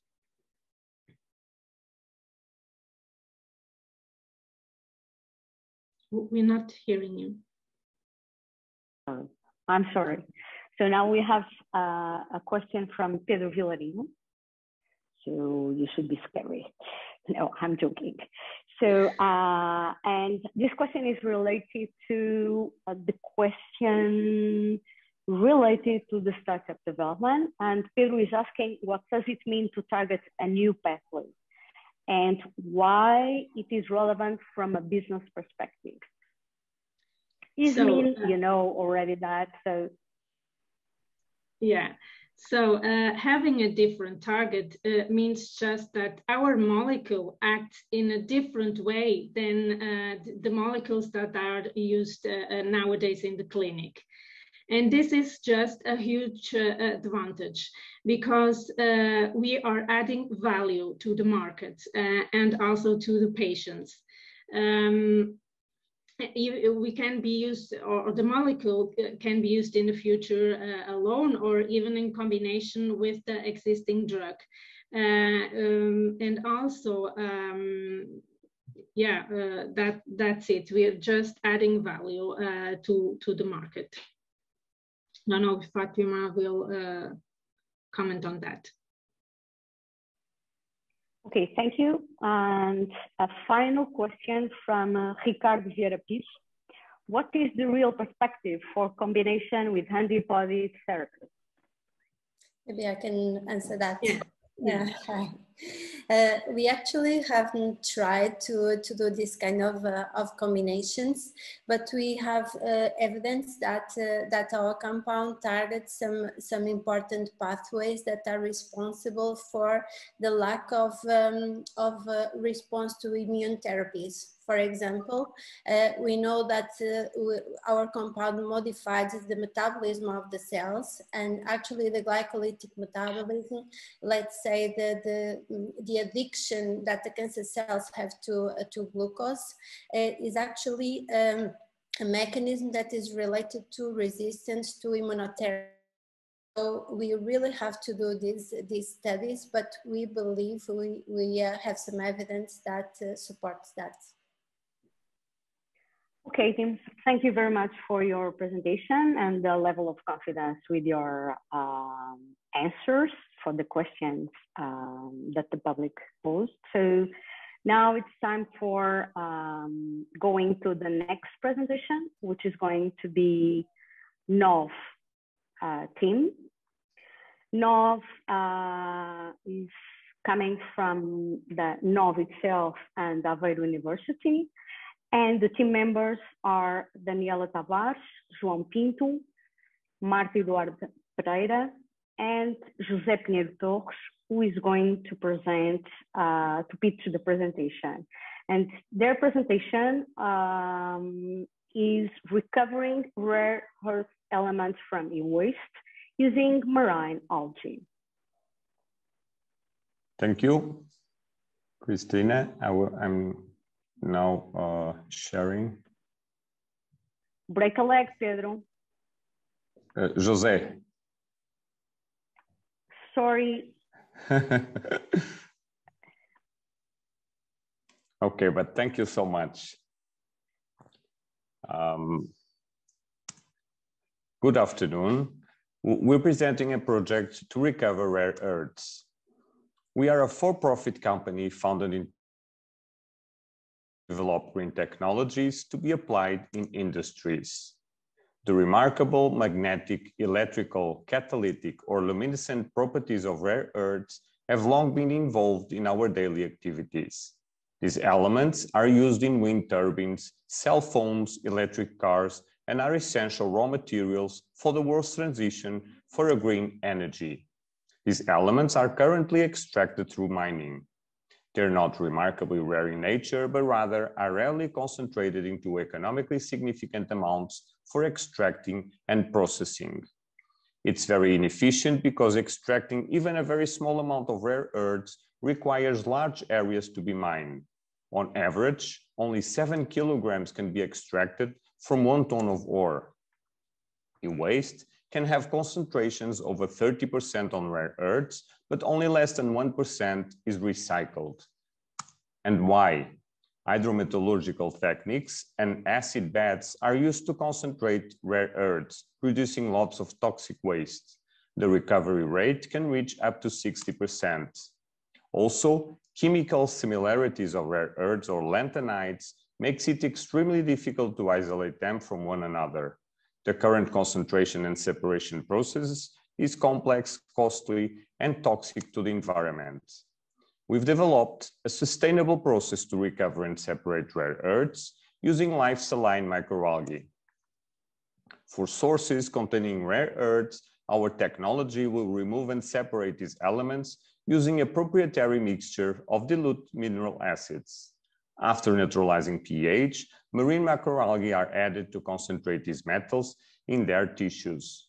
The final step is the microalgae digestion to recover and purify each of the separated rare earth elements as oxides. An international patent application is now pending on this technology. And why is it sustainable and efficient? Algae grow and capture almost twice its weight in CO2. More than 90% of all reagents are recovered and reused. No toxic effluents are produced, and over 80% of concentration rate can be achieved compared to 60% on conventional mining. What you can see here is our first prototype. We are at a TRL5 referring to bioabsorption, 4 on extraction and selectivity, and 3 on recovery. A TRL7 will be achieved in 12 months with a full-size pilot, followed by industrial scale approach. Looking to rare earth markets, neodymium represents 91% by value of rare earths global consumption, meaning 2.45 billion euros. The market expects to grow more than 500% by 2030 to 13 billion euros. Supply can keep up with the rising demand, leading to depletion of historically accumulated stocks and ultimately scarcity of these critical magnetic materials if additional sources of supply are not developed. Our only immediate source to meet future demands will be through recycling.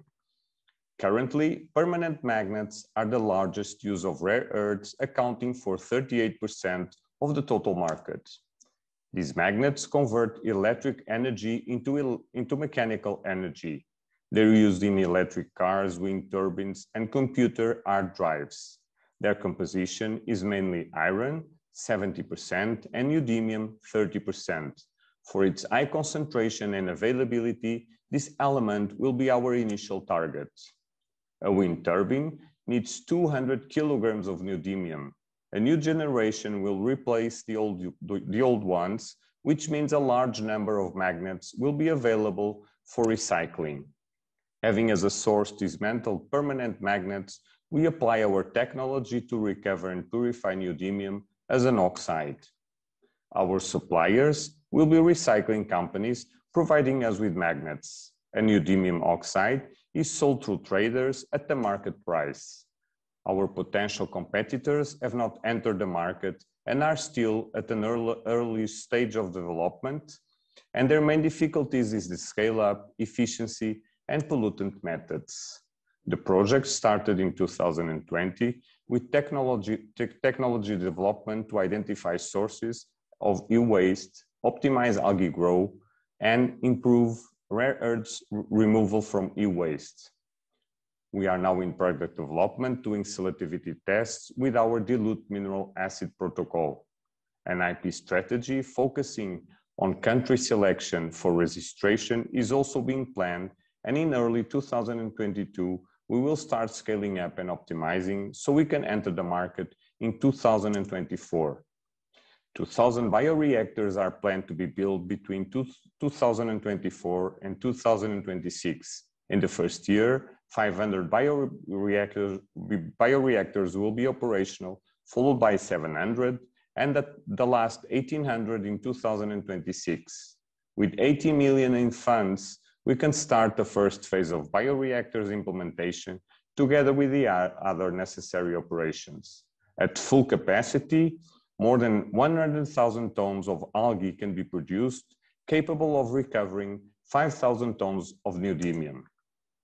Payback is expected at the end of 2024, 1 year after entering the market, and 2028 will estimate a total of 385 million in revenues. To achieve all these goals, a team of 30 motivated members is our engine. I represent NOV and Eduarda, Daniela, and João de Averos University. NOV has a binding partnership with Averos University for the development of this technology. We've already published 15 papers, registered 2 patents, and a P2020 approval for 1.1 million. Our technology will respond to rare earths, global growing consumption through circular use of resources, sustainable products, and innovation. Our initial market opportunity will be neodymium. After building a business, we will expand to other rare earths using the same technology. Thank you. Thank you, Pedro. Sorry. Don't worry. I think it's because of your name's boss. Yeah, maybe. Thank you for your kindness. Okay, so very interesting business opportunity. Thank you. So now let's go to the Q&A session. All the team members are already present, so I'm going to Jeff Anderson here, and he says he's curious. And he's curious because he wants you to explain better why your competitors have not yet achieved the rare earth market with the technology to recover it from electronic waste. And why not? Yes? Yeah. Well, mainly, as I told, it's not so easy. Their ways are still in a study phase and are pollutant. But Daniela might answer a little bit of that. Daniela. I think that the main difficulty is the scale up, the efficiency of the process, and the pollutants that use the technologies.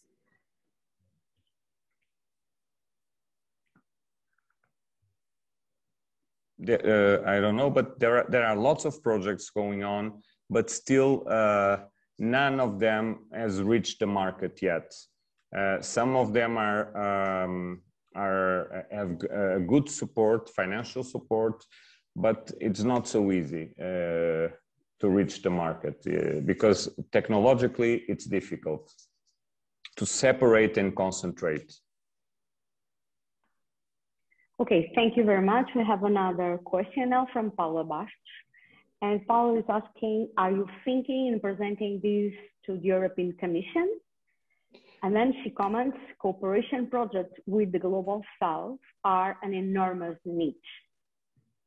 Yes, we do think it's quite important for the European Union in talking about markets, because there is a commercial war between China and the rest of the world. China controls it at all, and the European Union is supporting a lot of these projects. It's not so easy to reach the European Union, but we are trying to, yes, and trying to find a pathway to reach the European Union. Yes, but thank you so much to think that this project can be important to the EU. Okay, thank you. Let's turn to the financials now. Philip Portela from Core Angels Impact asks you, so first of all, he thanks your presentation, and then he asks you, how do you expect to reach the 18 million in funding? Private plus public? Yes, private or public, or maybe getting the interest of the European Union, because this is a strategic matter for the European Union. But yes, we have to look for funds, and by the time we are with the patents and all, we have to look for funds. Yes. Okay, so we have another question from Luis Pedro Correia. Let's come back for the core of your presentation. So he also thanks and congratulates you for the presentation, and he asks, which are the sub-products, wastes, and inerts produced by your process, if any? And the second part, do you foresee a use destination for these products? So, as I understood, the leftover products, yes? Yeah. Yeah. Oh, okay. I will pass this question, but before, since we are talking about magnets, magnets are mainly composed by iron and neodymium. So a second product will be iron, which also has value in the market. So this can be a sub-product. About the chemistry, we are thinking on reuse it again, recycling it. But Eduarda can answer to you about that. Yes, we are doing that at the moment using very diluted inorganic acids that we reuse several times before we need to get it out. And even though when we put it out, it's just a small concentration of acid that we can discharge with any problem. We start with the magnets exactly because they only have neodymium and iron, and that way, at the end, we can recover almost everything. We are aware that in the future, when we start doing that with other e-wastes, we'll have maybe at the end some effluents that we must be care about. Okay, thank you very much. Let's go to the final question from Margaret Hoffman. She comments, very interesting, and then she asks, if you have in a sample a mixture of RE, so rare earth elements, could you separate the different elements? Eduarda, again? Yes, but yes, with our first samples, we started with more complicated matrices, and we can separate them. But Eduarda, sorry. Yes, indeed, we didn't start our work, our research work with the magnets, because we didn't realize their importance in the real world and also in the market. So we started with other wastes, and they have more than one element together. And what we realized from the literature, then we try, that's what we have a protocol, is that using different concentrations of acids and different acids, we are able to separate most of the elements in an easy way from the waste. So at the end of the extraction, you will have the target element in the solution you will use to remove them from the waste. That's the big achievements in the last month that we have. Okay, thank you very much for your well done work and for your presentation. Now it's time to go to the following team to be on scale. There's still at least one question that we are going to pass you by email and you will answer by email. Okay, thank you, bye-bye. So now it's time for Nevada team. Nevada is coming from Faculty of Engineering of Porto University. They are going to present a nano-drug carrier device for Alzheimer's disease. And the team members are Débora Nunes, Maria do Carmo Pereira, Maria João Ramalho, Megna Dabur, Stephanie Andrade, and finally, Joana Loureiro, who is going to make the pitch. So girls, break a leg. Thank you, Christina. Good afternoon all. I'm here on behalf of Nevada team, and today I will present the Nevada device, which is a nano-drug device for the Alzheimer's disease. As I'm sure that you know, dementia, it's all around the world. And the case of dementia, it's double every 20 years. 70% of dementia cases are related with Alzheimer's disease. And Alzheimer's disease, unfortunately, doesn't have a cure. But we have some drugs on the market to attenuate the symptoms. They are presented as pills, as oral solutions, and also as a patch. But they have some lacks of efficacy. Mainly related with the way that they are administered. Since the patients start to develop dysphagia and don't allow to take the pills and even the oral solutions, and also develop erratic behavior, and most of the times they remove the patches. So, based on the market needs and based in our knowledge, we develop a new product, which is the Nevada device. Nevada is a biocompatible, biodegradable, and non-removable device, which will be implanted in the arm of the Alzheimer's patient. The device has a durability of 6 months and will be implanted subcutaneously in the arm. The device is based on an hydrogel, which contains nanoparticles with the surface modified to conduct the nanoparticles to the brain. In the brain, the nanoparticles will release the drug memantine. Memantine is the well-known drug mostly used for the severe stages of Alzheimer's disease. This process and this product is under patent process. We have been developed the nanoparticles that are part of our device, as you can see on the right image. That nanoparticles, which are the red dots, have the surface modified and have the ability to reach the brain area in a significant amount and then release the medicine in that site of action. That nanoparticles don't present toxicity over 3 months. So the patients that will take the device, the Nevada device in their arm, will have a treatment with higher efficacy, with low side effects, and so with a high compliance. And the Nevada device could be implanted easily by a clinician during an existing routine. But Nevada is not just possible to use in the Alzheimer's disease patient.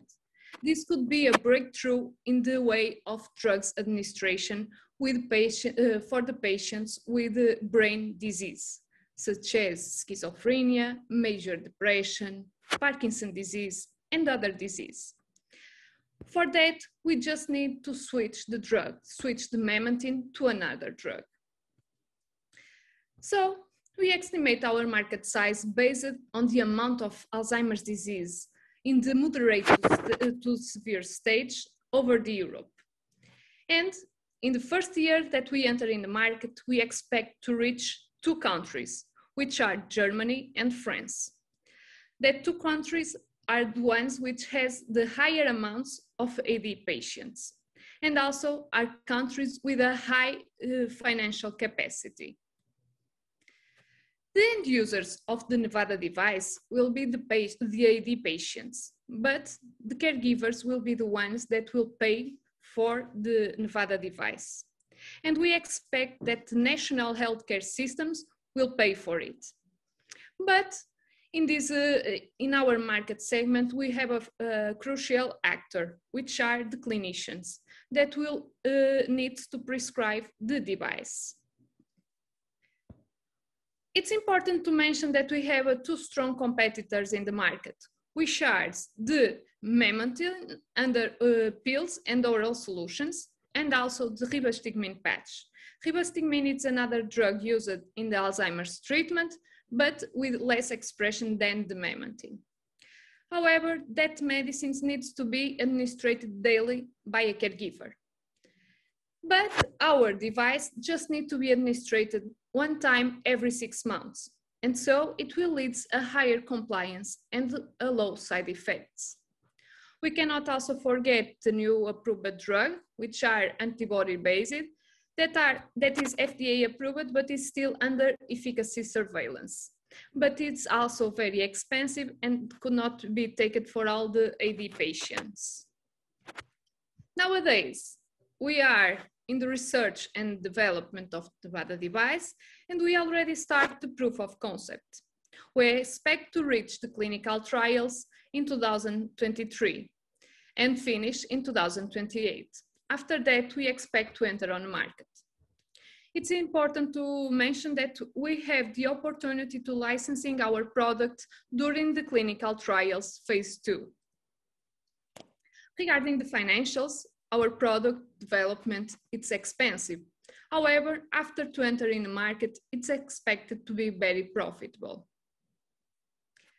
As a business model, our product is an in-house development, and then we will contract a manufacturing organization. That after the distribution, our product will reach the pharmacy. And finally, the AD patients, the Alzheimer's patients. The Nevada device was developed by a team composed by 6 women, which have different know-hows. And they have a combined research experience of 45 years in development of drug delivery systems.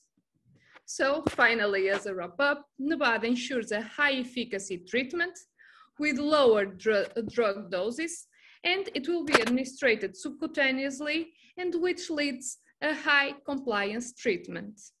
Thank you for your attention. Thank you, Joanna. Very well done. Great job. Thank you, Christina. Okay, so now it's time for the Q&A. You are all there. So we have a question from Ronald Peterson.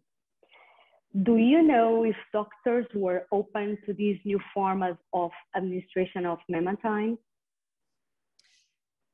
Yes, thank you for the question, and it's very pertinent. Yes, during the product development, we were aware of a certain question, and something very important is if the medical doctors will find this idea interesting or not.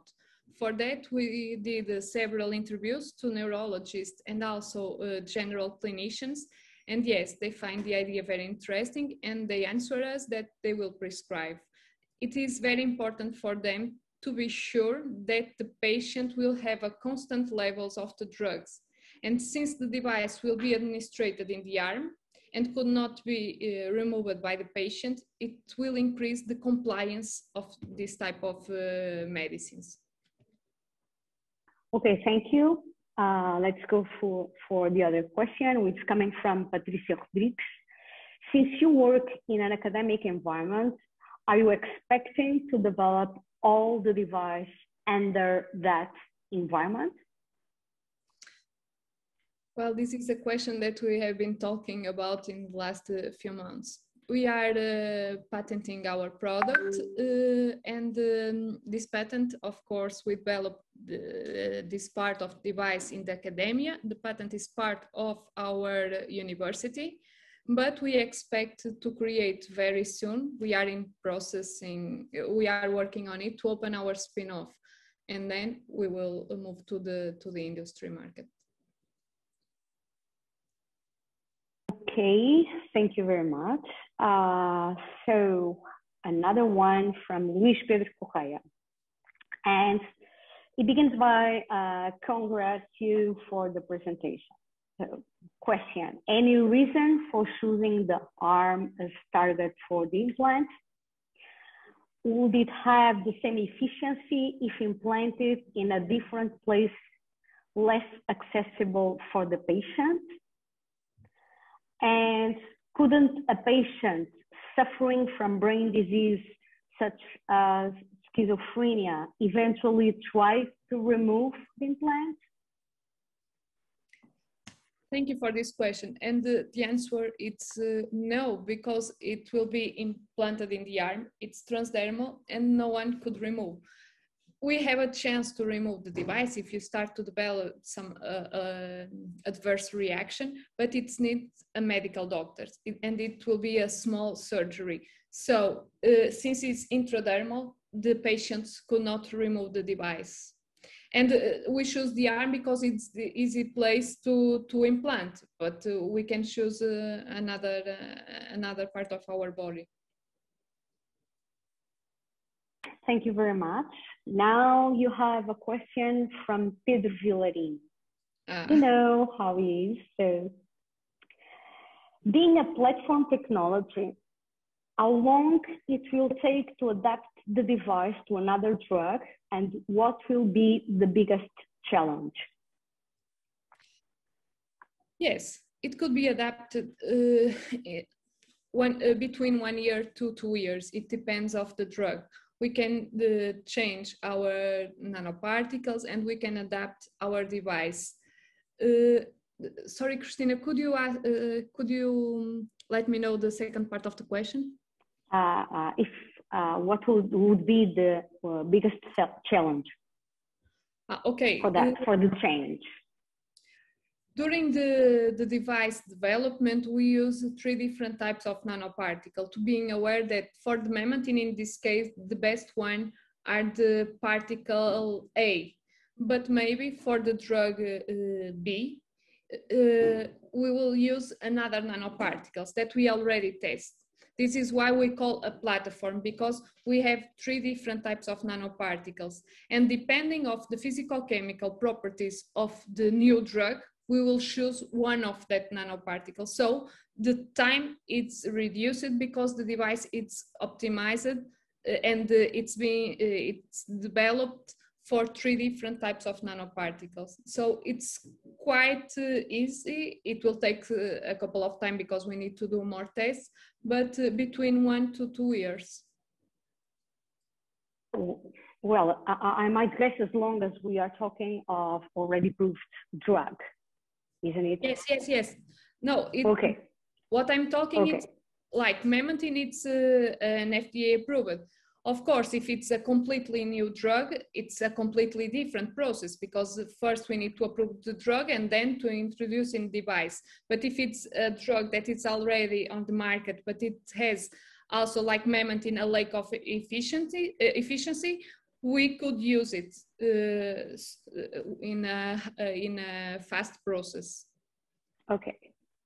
Thank you, Joanna. So a final question from Margaret Hoffman. Your customer must be the companies which produce the drugs. You know if they are interested? So have you already talked to?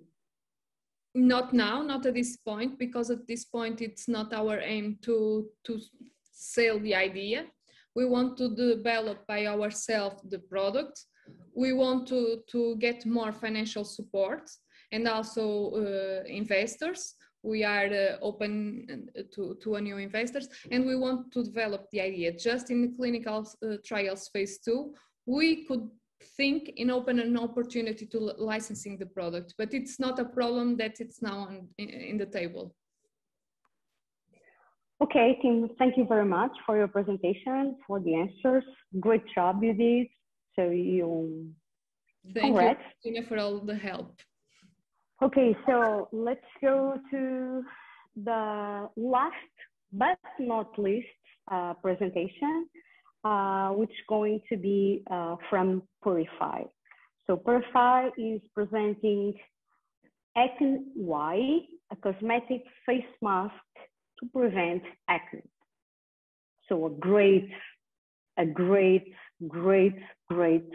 project for us women, at least. Okay, so the team is coming from CISECO, University of Aveiro, and is composed by Flávia Magalhães, João Nunes, and Catarina Almeida, who is going to present the PurifY. The stage is yours, Catarina. Break a leg. Thank you. So I will start. Can you see my screen? Yes, we can. Yes, you can. Okay. So, good afternoon. We are PurifY, a new company specialized on materials functionalization. We are here to introduce you to our approach against acne disease. I believe that everyone in this Zoom room are aware of what acne is, either because you had the experience or you saw someone close to you having it. All skin has a natural microbial ecosystem known as microbiome that keeps it healthy. When there is a disruption on that microbiome, a problem can occur. One such case is acne. Acne is an inflammatory skin disease caused by the hyperproliferation of the bacteria Cutibacterium acnes. In addition to physical consequences, acne has also a huge psychological impact, since it can lead to low self-esteem, anxiety, emotional stress, and even depression. In fact, 30 to 50% of teenagers worldwide exhibit these psychological impacts as a consequence of acne. Just to reflect the problem into numbers, acne is the 8th most prevalent disease worldwide, affecting around 9.4% of the global population, including all ages and genders. The treatment applied to acne depends on the severity of the disease. Conventional acne treatments include for mild acne, benzoyl peroxide, an antimicrobial chemical that affects all the good and bad bacteria on our skin, leading to its redness, irritation, and retraction. In moderate to severe acne, only prescription treatments are available. It is usually administered antibiotics, which can also affect all the bacteria, increasing skin sensitivity and leading to antibiotic resistance. As a last resource for severe acne, the patient needs to go to the doctor to have a prescription for isotretinoin, which can cause extreme skin dryness, scaling, and even photosensitivity. All of these affects negatively the normal skin microbiome that protects us every day. Therefore, there is a clear need for an efficient product which helps with acne while not negatively affecting our skin. After deliberation, our approach is to remove the excess of C. acnes bacteria from the skin, restoring the balance of the natural microbiome. As such, our company will use EGY antibody, a biomolecule that will be specifically tailored to target and strongly bond to C. acnes bacteria. Our technology involves using pure EGY antibodies to functionalize organic materials able to inactivate and remove the specific bacteria responsible for acne. Keeping this in mind, we present to you our product, AcneY. AcneY is an anti-acne cosmetic facial mask functionalized with specific EGY against the bacteria responsible for acne. The specific EGY antibodies will retain, inactivate, and remove the excess of C. acnes bacteria from the skin, helping to prevent acne development. AcneY involves a weekly use with the 10 minutes application. It will be presented as a pack of 4 facial masks format with a novel design. The goal is offer to our clients an effective solution for acne disease that is easy to use. AcneY allows a 98% efficacy in the inactivation of C. acnes bacteria. It helps to prevent the pimples and restores the balance of natural skin microbiome. Our customers will be people with a tendency for acne. Our product is inserted into the global anti-acne cosmetics market with a value of around $2.3 billion American dollars. It is important to highlight that this market is in constant growth with a CAGR of 9.1%. When we interview 133 potential customers, 77.2% confirm that would be interested in AcneY. As we can see, our main competitors are other cosmetic brands that sells anti-acne creams and serum products that are based on chemical compounds that affect the natural skin microbiome of the users. Therefore, there is a potential space in this market for an anti-acne facial mask like AcneY. Regarding our business model, we will outsource EGY antibodies and cellulose sheets for uncertified companies. The manufacturing and packaging of anti-acne facial masks will be appraised in-house. Concerning potential distributors, we select cosmetic specialized stores where AcneY will be sold to the end user in a pack of 4 masks for only €40. We will develop our technology and product in the first 2 years before being launched to the market. During this journey, dermal safety studies and other regulatory requirements will be fulfilled. In 2023, we will launch AcneY in the market. To reach our customers, we will have a strong presence in social media using digital influencers. Due to the psychological effects of acne disease, we are going to start also self-esteem promotion programs and campaigns in schools and other target spaces. Regarding acne sales, we will start in Portugal, and from 2024 to 2027, we will start the internationalization to other countries in Europe and finally in USA. As we can see, acne sales will start in 2023 and the break-even point will be reached in 2024. That corresponds to our second year of sales, in which no more investment is needed. By 2027, we expect to expand to USA. Therefore, a funding of €2 million will be necessary to carry out the technology development, the product development and regulation, and to start the production and sales. Our team is composed by 3 PhD students from University of Aveiro, Mica Almeida, Flávia Magalhães, and João Nunes. We are compromised to offer you AcneY. AcneY is a cosmetic facial mask with EGY that helps to prevent pimple formation and restores the balance of the natural skin microbiome. We purify your skin. Thank you for your attention. Thank you, Katarina, for your very persuasive presentation. Good job.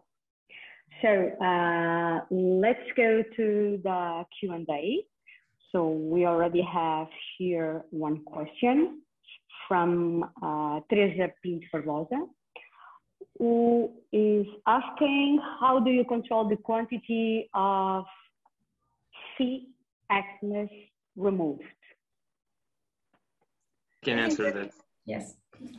Okay, so since there are studies on the skin microbiome of people with and people without acne, we are able to know which is the amount of bacteria that is needed for a healthy skin and the excess of bacteria that exists on our skin. So when formulating the product, the AGY we will use will only take into account the excess of bacteria. That is only the amount of AGY needed to remove the excess C. acnes in this case. Okay, thank you very much. Let's go to the second one. So the second one is coming from Patricia Rodrigues, and she's asking, the anti-acne facial mask can be used in which types of acne? I don't understand the question. So the facial mask can be used in which types of acne? Okay, I can answer that question. So the mask prevents the formation of pimples in mild and moderate acne. And in the case of the severe acne, the mask can be used as an adjuvant to the treatment prescribed by the doctor. We expect that using the mask, we can reduce and or even stop the amount of drugs prescribed with serious side effects. Okay, thank you very much. So I have further two questions. One coming from Ricardo Vieira Pires, and he's asking, is the active principle proprietary? And you are going to outsource this development from scratch? I can answer that. So as you know, the intellectual property protection is essential to ensure the success of PurifY because it's a very competitive market, the cosmetics market. Therefore, we think it's crucial to protect our main application of our technology. So it's focused on the use of specific IgY antibodies against the bacteria responsible for acne, to functionalize cellulose materials, delivering the cosmetic anti-acne facial mask. So what we want to protect, it's the application. And also we want to try and develop a functionalization that it's different. So we can also protect the method of functionalization since it's essential to our product. Okay, and the second part of the question, so are you going to outsource this development from scratch?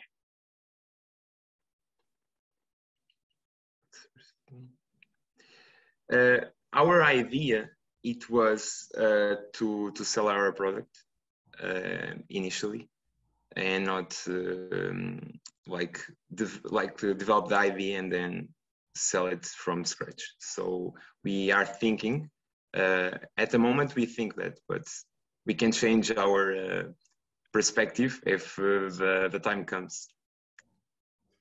Okay, thank you very much. So, and I have here a question from Pedro Villarin. So what makes you so certain that IgY does not affect the remaining microbiome? I can talk about that. So IgY, I don't know if you know, but IgY is an antibody that is produced in chickens. So when those chickens are immunized, it can deliver IgY that is specific to the pathogen that we use to do this immunization. So we will outsource the IgY that is specific to the bacteria responsible for acne. How can acne be developed? Because the bacteria hyperproliferates. So if we use this specific IgY, it can, by being specific, I know, it cannot tackle other microorganisms that are present, or they are typically present in our skin. So we can preserve more or less, or we can restore the balance of the natural skin microbiome by only tackle the excess that we have from the acne bacteria. Okay, thank you very much. Thank you very much for your presentation. Again, great job, and thank you very much for your answers. And now it's time to close this amazing session. I'm very proud of all the teams and so the HiTech team. So now I'm going to switch to Portuguese for the closure. E portanto tenho o prazer de chamar o António Brandão Vasconcelos, que é o Presidente de Direção da HiTech, que vai fechar esta sessão.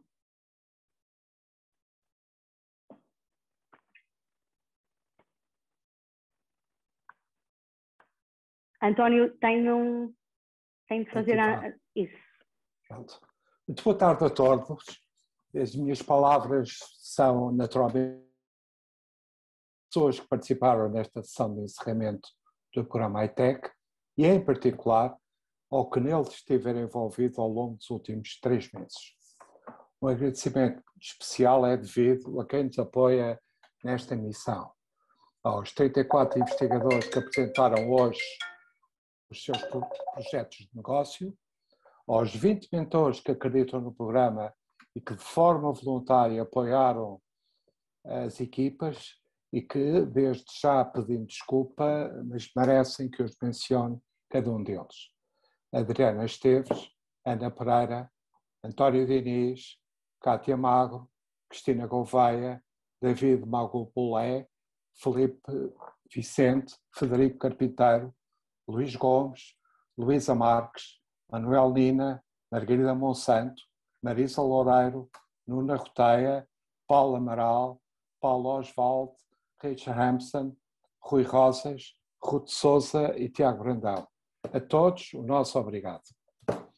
A special thanks in English to Roger Debo from Rutgers University, Stephen Marken from North Carolina State University, and Angus Kingham from Brown University, who, despite the current situation, made available their time to support the teams in this final stretch of the program.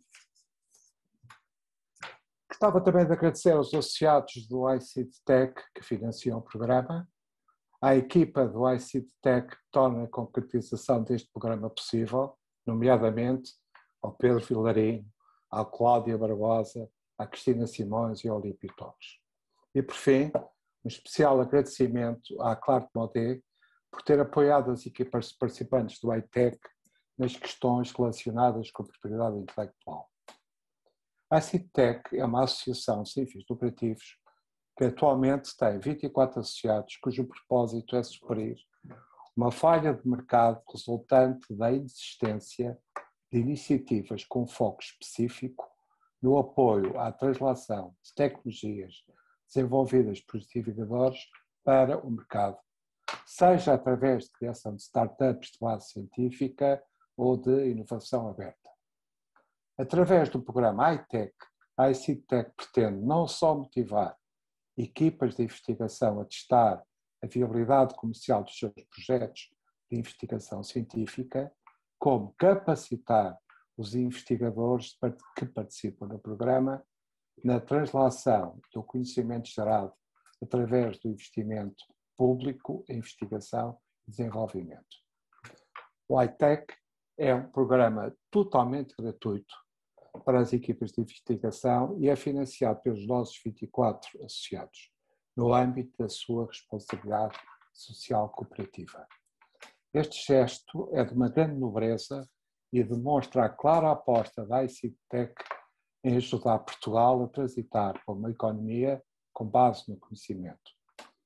A atual conjuntura faz-nos perceber cada vez mais a pertinência em apostar na ciência e tecnologia produzida em território nacional e, sobretudo, em transpô-la para o mercado. Apesar de sermos orgulhosamente uma iniciativa privada, temos uma missão com impacto nacional e acreditamos que juntos vamos conseguir. No entanto, a nossa intervenção não acaba com o HiTech, mas sim começa. Os nossos associados são desafiados a apresentar problemas que necessitem de desenvolvimento tecnológico e a HiTech, recorrendo à extensa rede de investigadores capacitados no programa HiTech, apoia a sua resolução. Termino desejando boa sorte às 8 equipas que apresentaram hoje os seus projetos, felicitando já pelo trabalho realizado e agradecendo a toda a vasta equipa que trabalhou com a HiTech para levar a cabo esta edição do programa e esta sessão de encerramento. Não vos deixo sem, contudo, reforçar os 3 desafios. Aos que hoje terminam o HiTech, esperamos pela vossa participação na fase seguinte, o iEngine.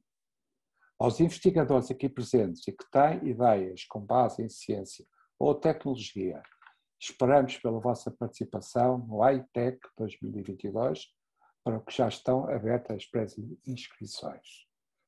Às empresas presentes que ainda não são associados, que se juntem a nós nesta missão de aproximar a ciência e a tecnologia ao tecido empresarial. Muito obrigado a todos e boa tarde.